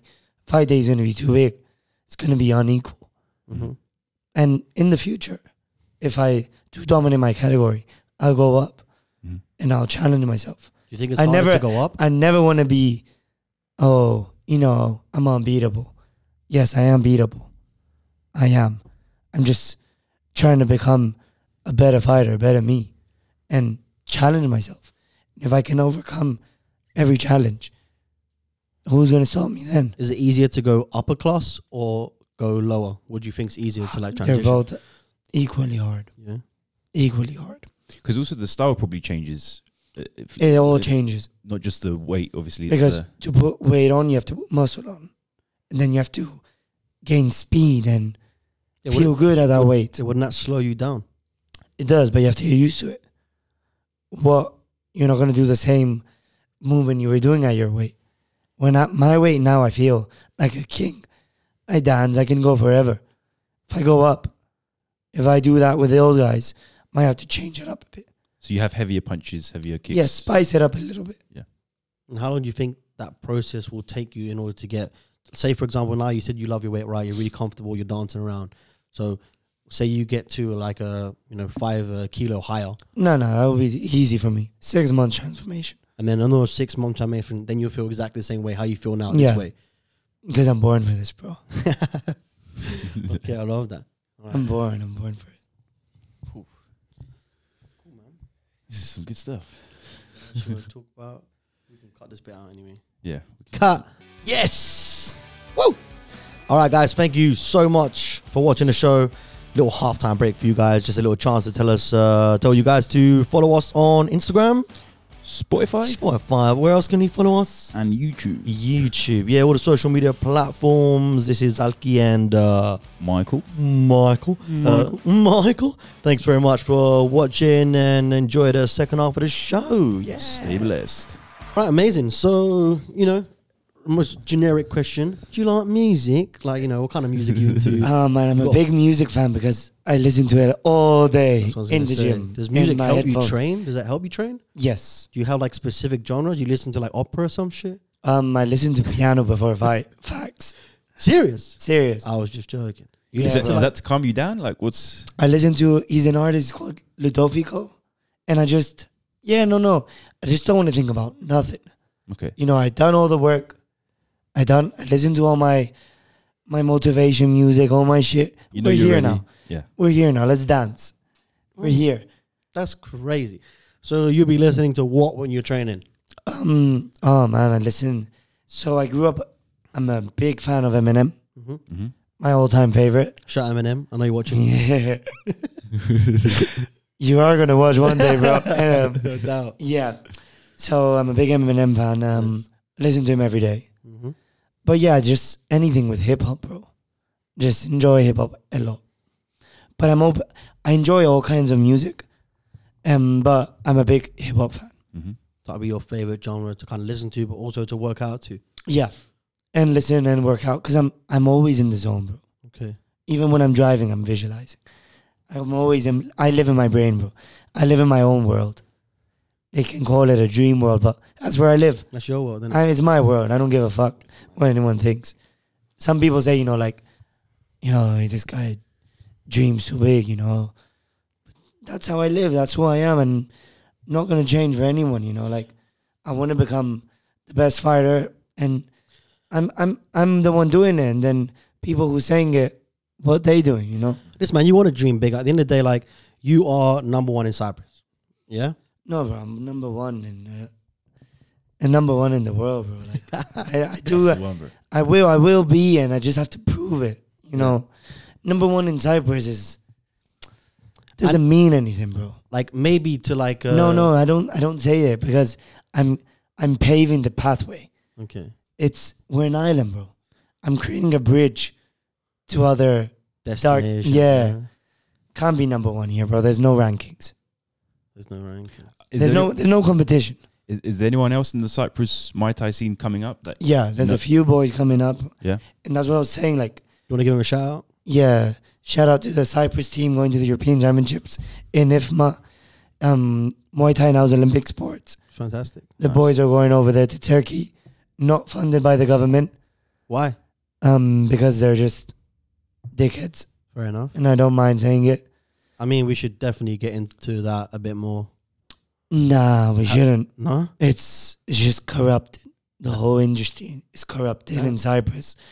And these guys are just old guys who probably don't even know how to use Google.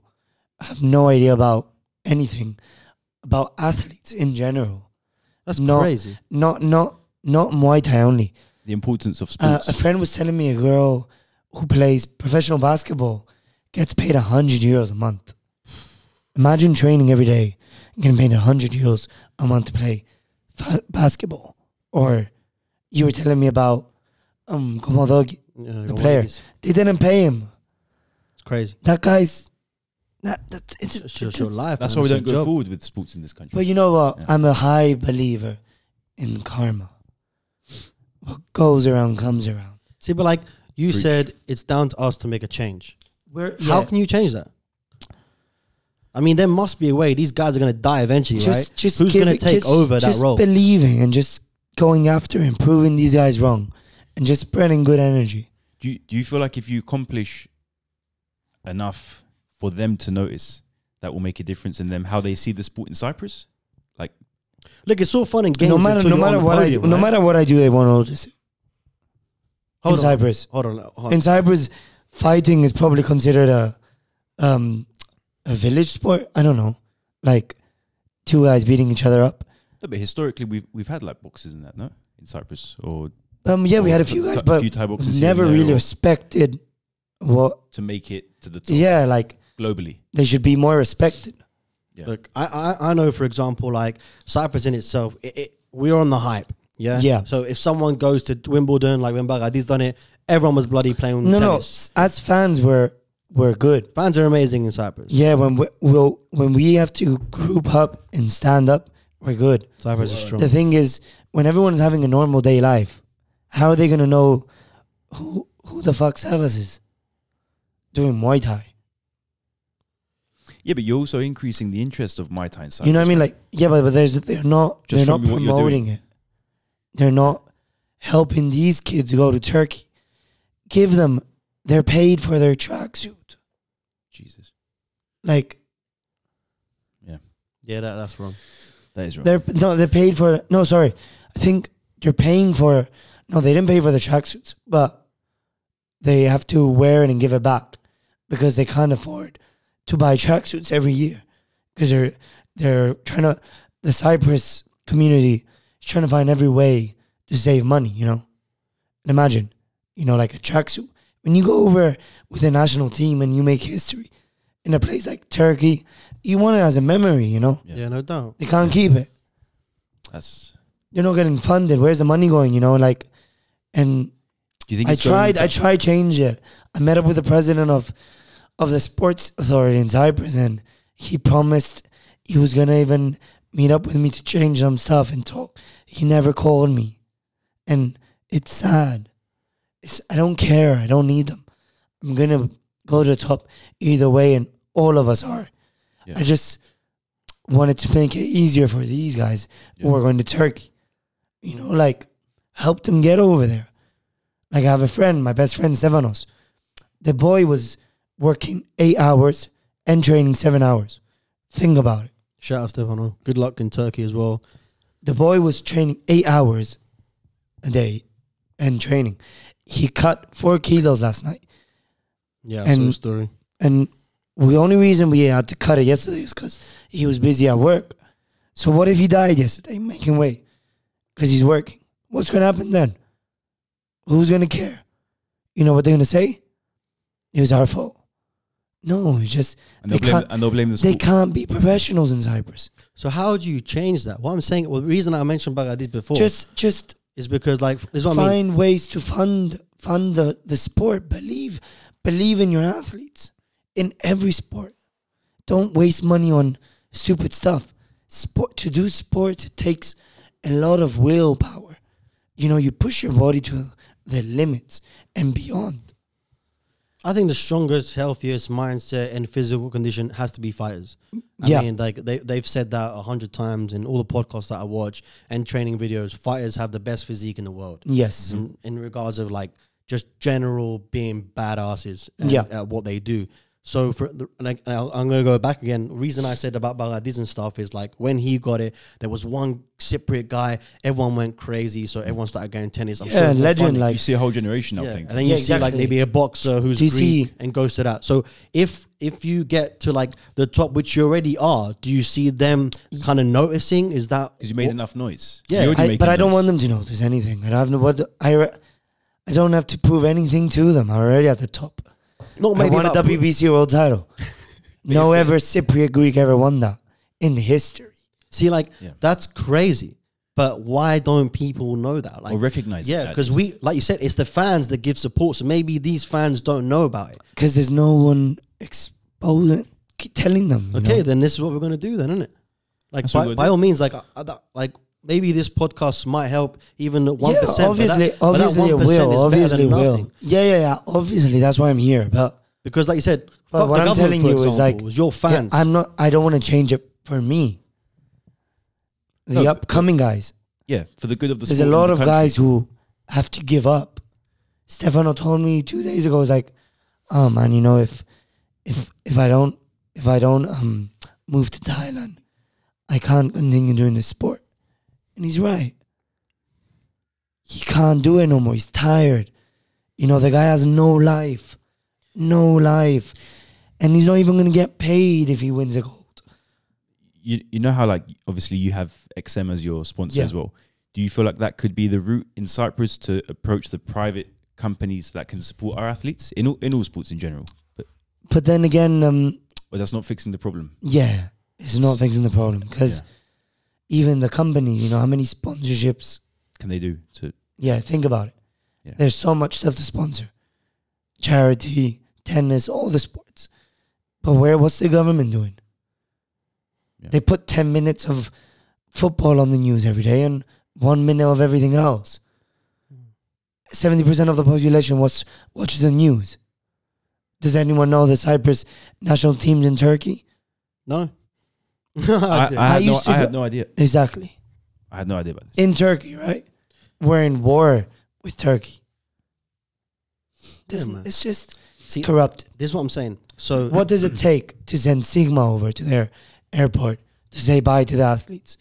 Fucking pump them, like get them to look, we made it. But the funny thing, if they win, or if they win a medal or whatever, if they win, they're just gonna, they'll become heroes. No. All of a sudden, no. I won many. Yeah, they're gonna give you. True. Just gonna say bravo yemu. No. Bravo yemu. It means good job, son. Yeah. Not your son. Like you said before, the Cypriot people, they're very patriotic because like I didn't like tennis, and when a Greek Cypriot person went to tennis, all of a sudden we all went crazy. For tennis. I don't really like sailing, but when my boy got a bronze medal, the first ever like Olympian to get, everyone like loved sailing and stuff. So that's when you need to, not you in general, like there's enough media. It is changing, but that's what I'm saying is that it's not. I'm changing it as people are probably wanting to follow their fighting career even more. I'm setting the path for people to go after it. It's possible. Just believe in yourself and luck will find your way. But it's not everyone has the same mental state as me. Yeah. And you don't need to. Yeah, other people might need a bit more of a push or a bit more help in hand. And it's normal. We're humans. And what my point is not even money. Exposure. As I said, with the news. People, but even they don't care. All they care about is their fat check at the end of the month. It's energy, innit? Like you said, imagine if Sigma actually went to the airport, videoed Stefano with the team going for the nationals in Turkey, like how much more passionate and pride that kid would feel because he knows he's got his whole country. Yeah, and when he comes back and he wins a gold, even if he doesn't get money, even if there's no money in the government, that's just love. Let's say we're broke as fuck. Yeah. Let's say we are. But that will help. How much would that would help so much? Imagine he will go to a coffee and be like, bravo for the gold medal. Yeah, look, you're the man. Listen, it's nice to be when he goes to the gym for what you do. When he goes to the gym, recognized for your he's going to train harder. He's going to push harder. Of course he does. And then he's going to become even better. Look, everyone needs motivation. I'm not saying like obviously it comes from within. But people say, oh yeah, I love being alone. Blah, blah. No, you don't. Everyone has people around them. You got your boys. I got my boys. You have a best friend. There's a reason he's your best friend. You can't just go live in a mountain alone now. You're not going to be truly happy. You can't make it alone, man. You're going to be calm, but you can't make it. It's a team makes the dream work. Yeah, and it's just in our nature. People need people. That's why there used to be tribes. We're tribal. Yeah, we're tribal. Yeah. And Cypriots are. Because we're small. We have the power to do it. We're just a big wave, 1 million population that can shake the world if we want to. We can. We're passionate people. We're strong, and that's the thing. Like we always find a way. Yeah, I love the fact that there's a there's a 9-year-old kid now, Steyo. He hits harder than a 12-year-old. Like, he's the fucking future now. Like, what's gonna happen to him if he grows up 17, finds out he has to work as a making coffee for 10 hours to do his sport? How long can he last? If no one guides him. Let's say I wasn't around. What was going to happen? Yeah. But that's the thing, like, you've got enough responsibility on your head as it is. You're training for fights, up and coming fights. We'll talk about that soon as well. And everything else, like, you got to do. And then how can, like, it's too much for you to focus on this as well. Do you know what I mean? But someone has to do it, you know, so I will. Yeah. So I am willing. You feel the responsibilities come to you. Yeah, I am willing to help as much as I can. Yeah. An individual who's ready to proceed. Do you think that'll be like one of your future goals, to come back and make sure that you can help as much as possible? Yes. And kind of take your experience, your earnings. As Cypriots, we have a few killers, bro. Damn. Nice. That's and blood. Like, a few guys, like, they can make it with the right guidance, with the right knowledge. So, yeah, I'm willing to do it. So when's your next fight, Michael? Well, what we got to look forward to? What can we tell the fans listening and to everyone around? I can't really announce my fights. Damn. Okay. Yeah, it's always in my contracts with One Championship is always they have to announce first, and then I'm allowed to announce. But can you say like how long or when? Yeah, so I'll be back in the ring in April. Nice, that's soon. Yeah, end of April probably. I'm gonna start fighting back in the Thai National League. Fantastic. Yeah, I want to become a Thai champion, like win the Lumpini belt, my dream since a kid. And then, yeah, that's what I'm going to go after. I'm going to go back and get back to work and just...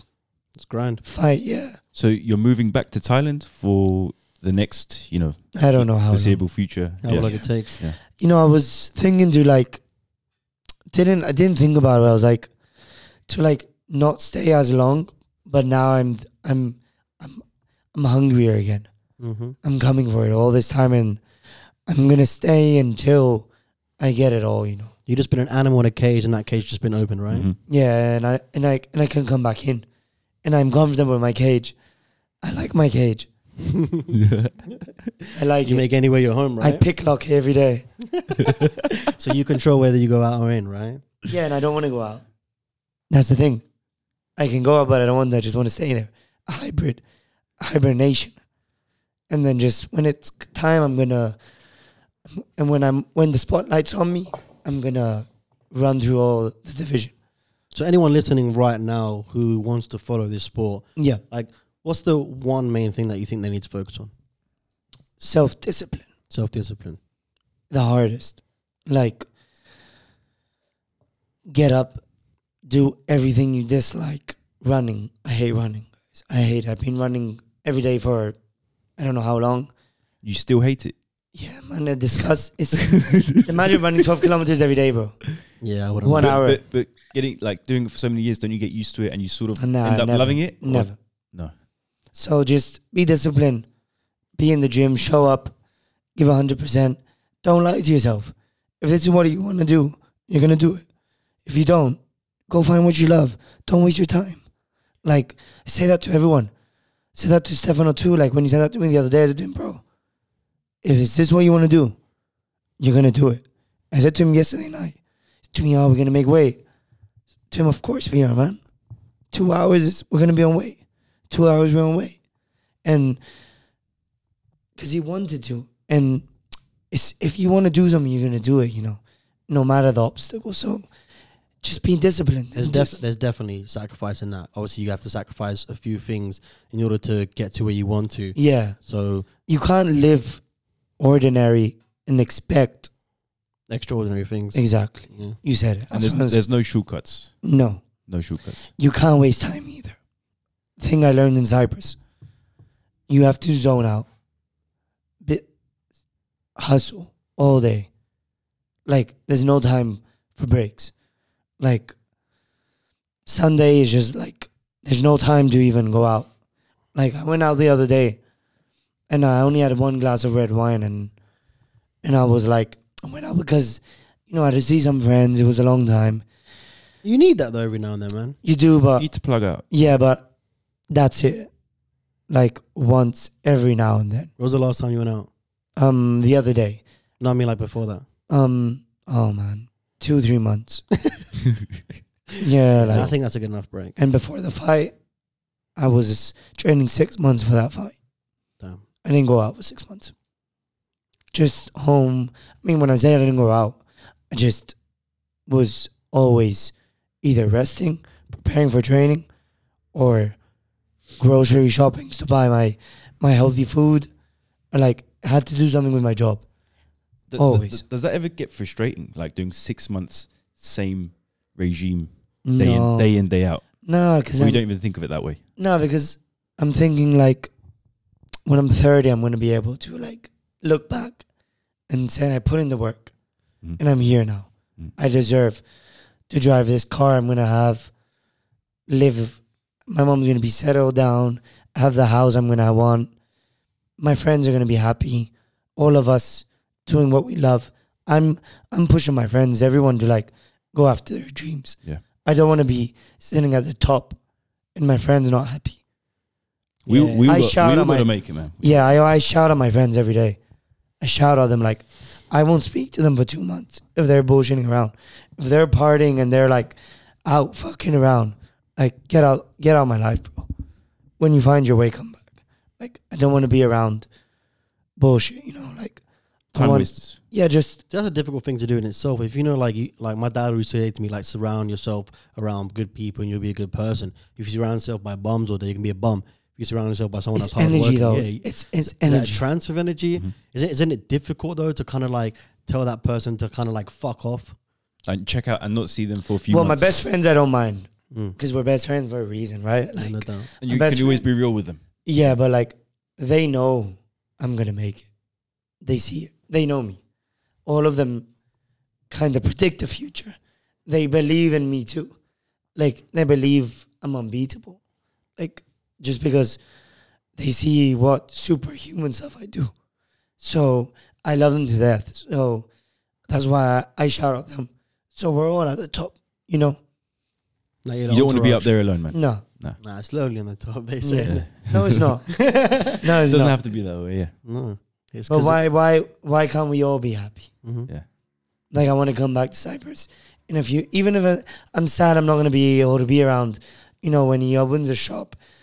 But when I come back, I want to like know that, fuck, I'm going to walk into his new fucking shop. I'm going to park out. We're both happy. We're both You're both on we're a mission. Successful in your own fields. We're both Yeah. where we want to be in life. Yeah. Example. Yeah. That's what I want. Definitely. Amazing. Like, yeah, you're an inspiration, man. That's what I mean. It's a shame that we can't get across to more people. And not only to find about the sport, but just to find out what it takes to kind of be in the position that you're in and the feelings that you went through and the hardship, because that's motivation in itself. Yeah. So like you being, when I said before, like There's a you're the lot. best in Don't get me Cyprus. wrong. I am human, right? I do have emotions. I do cry. I do feel pain, just like everyone, like you. It's just I always like trigger my brain, reminding him what we're doing. You know, like you're in this ice bath because you have to recover to perform because you unified that guy, and he's dangerous.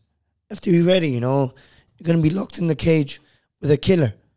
Just shut up and get over with So it. you find the reason in everything. Yeah, you do. yeah, There's every a time. point. There's a method in the madness. Madness in the method. Yeah, when I'm sad, I always say like, you know, like in 3-4 days, you're gonna feel better, and I always just Soldier through it. adapt and overcome. Yeah, And it's fine to go through those motions, man. yeah, Those yeah, motions. You have to. yeah, That's exactly. the get human there. side. Yeah. Like, you know Yeah, what I yeah. mean? That's what makes you stronger Yeah, than anything else. These things can't be ignored, man. No, of course not. But then again, like I still find it amazing. Like just your mindset based on your age and everything else. yeah.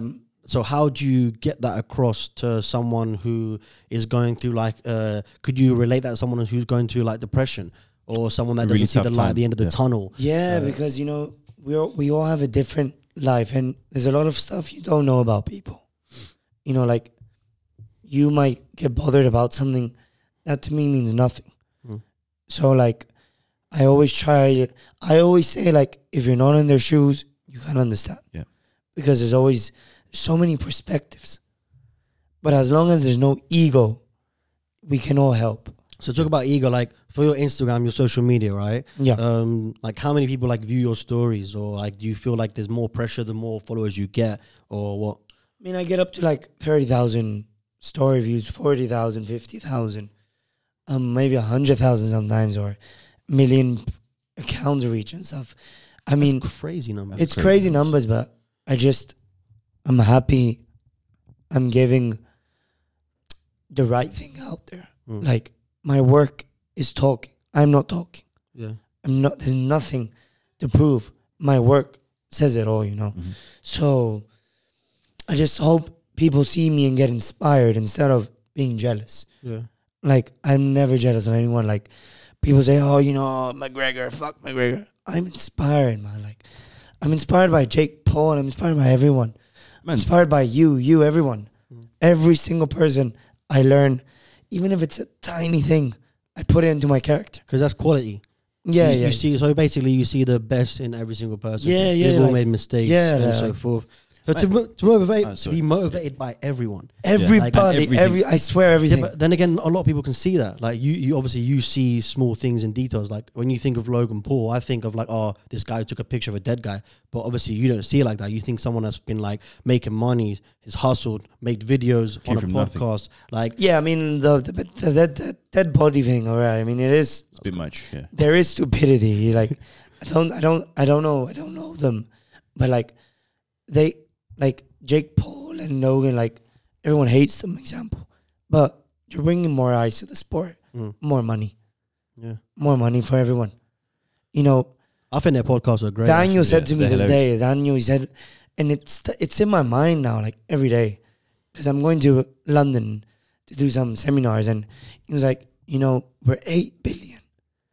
We can all have a share in the pie. You know what I mean? There's enough for everyone. There's enough for everyone. Yeah. So, like, it's true. So, like, I just respect everyone. Like, Jake. Yeah, man. He's up there for a reason. We'll never know why. Why him and not me? I don't know. Time will tell, right?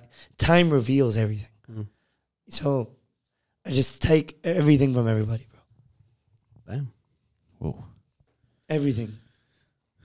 This has been amazing. Yeah, it has. Like, most things that we wanted to kind of touch up on, we have, I believe. We just wanted to be really excited to get you on the show. Yeah. And obviously, this is our first ever episode, and to have you on has been like an amazing experience. Yeah, I can't say. Thank you for coming. Yeah, man. Thank you guys too. Cool. When I mentioned before about you're number one in Cyprus, I don't mean like you're the best in Cyprus. I just mean like you're number one for us, bro. Like we look up to you. Your inspiration. Yeah. You know, we are a very patriotic country in itself.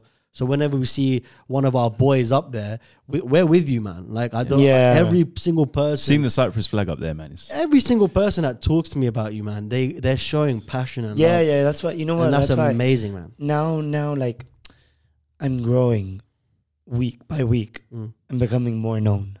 And like, I haven't been in 2 years. I haven't won fight due to COVID and injuries, and but. And on Thursday, I'm 23 years old. So I'm not in a rush. I'm just... Patience. I'm enjoying the new transformation, and I'm ready now to show all the guys who believe in me, like, I'll do it. Just, like, I'm like... Just the train is going, and we're all on it together. Whoever jumps off is their loss. Yeah, that's life, man. People get on and off your carriage. Yeah, exactly. Some people stay on, some people leave. That's and those who get off, I don't wish them any bad. But the ones that stay on, appreciate them always. I love them, yeah, of course. Cool, man. Awesome. What about like just something random? So like I have some questions about it. Like your clothes. Yeah. You know what I mean? You like clothing? Do you like makes? Do you give a shit about Gucci and Prada and shit? Or are you just like a polo top, some khaki bottoms kind of style guy? Man, yeah, dude. I mean, whatever anyone would tell me is like clothes kind of gives you the first impression of someone. Yeah. Doesn't have to be a brand. So you like fashion, yeah? Yeah, I do. You're into fashion? I'm into fashion. No doubt. I love sneakers. I love fashion. I'm not really. I do like some brands, but I don't really think about it that way. If I like something, I'll get it. Doesn't have to be whatever brand it is. Even if it's Gucci, if I want that, I'll get it. If it's Zara, I'll get it. I just want to look good and feel good in my temple. This is my temple. I'm a machine, and I dress it with style because I deserve it. You know, this represents something from my character. Your style too. You don't just wear anything. One more thing I wanted to kind of focus on, like, is your tattoos. Yes. Okay. So just give us a little insight on like why you got them. Are they still called tattoos in Thailand? The meaning behind it. They're called Sangyants. So Muay Thai is way back. Like way back. We're talking 2,500 years ago. Wow. So yeah, before the warriors used to go to war. I'm talking, swords. Muay Thai used to be there, So Muay Thai started as a festival. The kings used to get the best warrior in every village. They used to train. They used to wrap rope around their arms. And they used to fight till death. What? Yeah. And it would be like a festival for the king to see who would be his bodyguard, let's say. Damn. Yeah, so the best fighter would always win. And before war, they would go to the monks. They're very spiritual people. I wouldn't call them religious. They're spiritual. Thais. They're not religious. Spiritual. They go to the temples. And before they went to war, they used to go to the monk, and the monk used to choose a tattoo for them. So each tattoo, Sangyan, has a meaning. Wow. Yeah, and I wanted a Sangyant when I was 11 years old. I was in Lumpini, I saw a fighter. I was like, wow, that looks sick. And I won that. And then at 15 years old, I was like, Mom, you know what? I'm getting a tattoo. I'm sorry. And she was like, yeah, go for it. So what's your first tattoo? What was the meaning behind it? What does it mean? The circle. Yeah. Circle means protection from every angle of the universe. Of the universe. Front, back, right, left. It's like protection around. And have you visited these temples? Yeah. Yeah. Of course. Awesome. Do you go there often, or No, there's many temples in Thailand. I just visit. It's a kind of like whenever I have time, I visit with the Thais. Like before fights, I pray to their God, let's say. But I don't, it's the same God as everyone. I like living it to the max. I do their New Year's. I'm with them. You're 100% in their culture. Yeah, I'm 100% with them. Amazing. And what's your other tattoos mean? The one on top is like, it's basically it's like a temple, let's say, but it's the start of your art on your back. It's like the first one. You kind of make your way down. Yeah, and then you start. And maybe I might get more, but it's painful. Yeah. Are all your tattoos done with bamboo? Yeah, they're very painful. Like, it hurts a lot. And that's why I didn't get another one. It's a lot of pain. It takes a lot longer as well, right? Yeah. And it was painful to me, and I was skinny back then too. I was 16-year-old and 15-year-old little bony guy getting fucking bamboo, thinking I'm a man, but I wanted to cry. How many hours did it take? Oh man, 3 hours, I think. 4 hours. Just whacking the shit out of you with bamboo. Yeah. Like your longest tattoo ever was like 3 hours. Yeah, I think. Damn. Well. Yeah. But we did it. I remember I said after watching your fight, I'm gonna get a tattoo as well, and that's still gonna happen. Yeah. Definitely, you gotta choose one for me, and I'll get it done 100%. Yeah, that's for the love. That's for the love. And cool, man. Anything else you want to shout out? Do you want to shout out to anybody before we end the podcast? You want to say thanks to anyone or anyone that's kind of coming up right now, or this is your time to shine, man? Just thank you everybody for following me, and you haven't seen nothing yet. Like, we're coming hard this year, and I promise nothing's gonna stop me. Like, the vision's there, and then just keep tuning in, and I promise only action, guys. Only action, yeah. Yeah. Can't wait, man. Yeah, definitely. I got no doubt in my mind that, you know, you're going to be on the top, and you already are in like our hearts and our heads. Like, you got the whole country behind you. Yeah. And not only from Cyprus, I know you got followers around the world. Like I said, being at your fight was amazing because I didn't actually understand like how big you were in this industry, but when seeing you in your bubble and like people coming up to you, like signing autographs and like taking pictures, that's a great feeling in itself. And for me to actually witness that was crazy. And I can't wait to see that on a times 11,000 scale. Yeah. Like it's over 9,000, the potential that you have. And it's been an absolute pleasure. Thank you very having much. your show. Thank Me you so too, much man. for being here. It. And just knowing you on a personal level. We're always going to be behind you, supporting you. And we're going to do part 2. Yeah, no doubt. After the takeover. When you take over. We're looking forward to part 2, no doubt. Like I said, massive shout out to Thailand, beautiful country. Massive shout out to your sport, to your mumsy, to your family, to your trainers, to your sponsors. We thank you for being the person that you are and everything that you brought and the passion that you brought to us as an individual. Thank you, guys.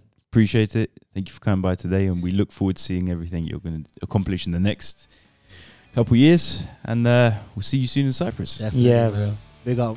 Big up yourself, Peace. man. Yeah, big up yourself. That was cool, right? Yeah, that was wicked. Loving the vibes, man. Honestly, it's really easy to talk to you. It's been on a different level.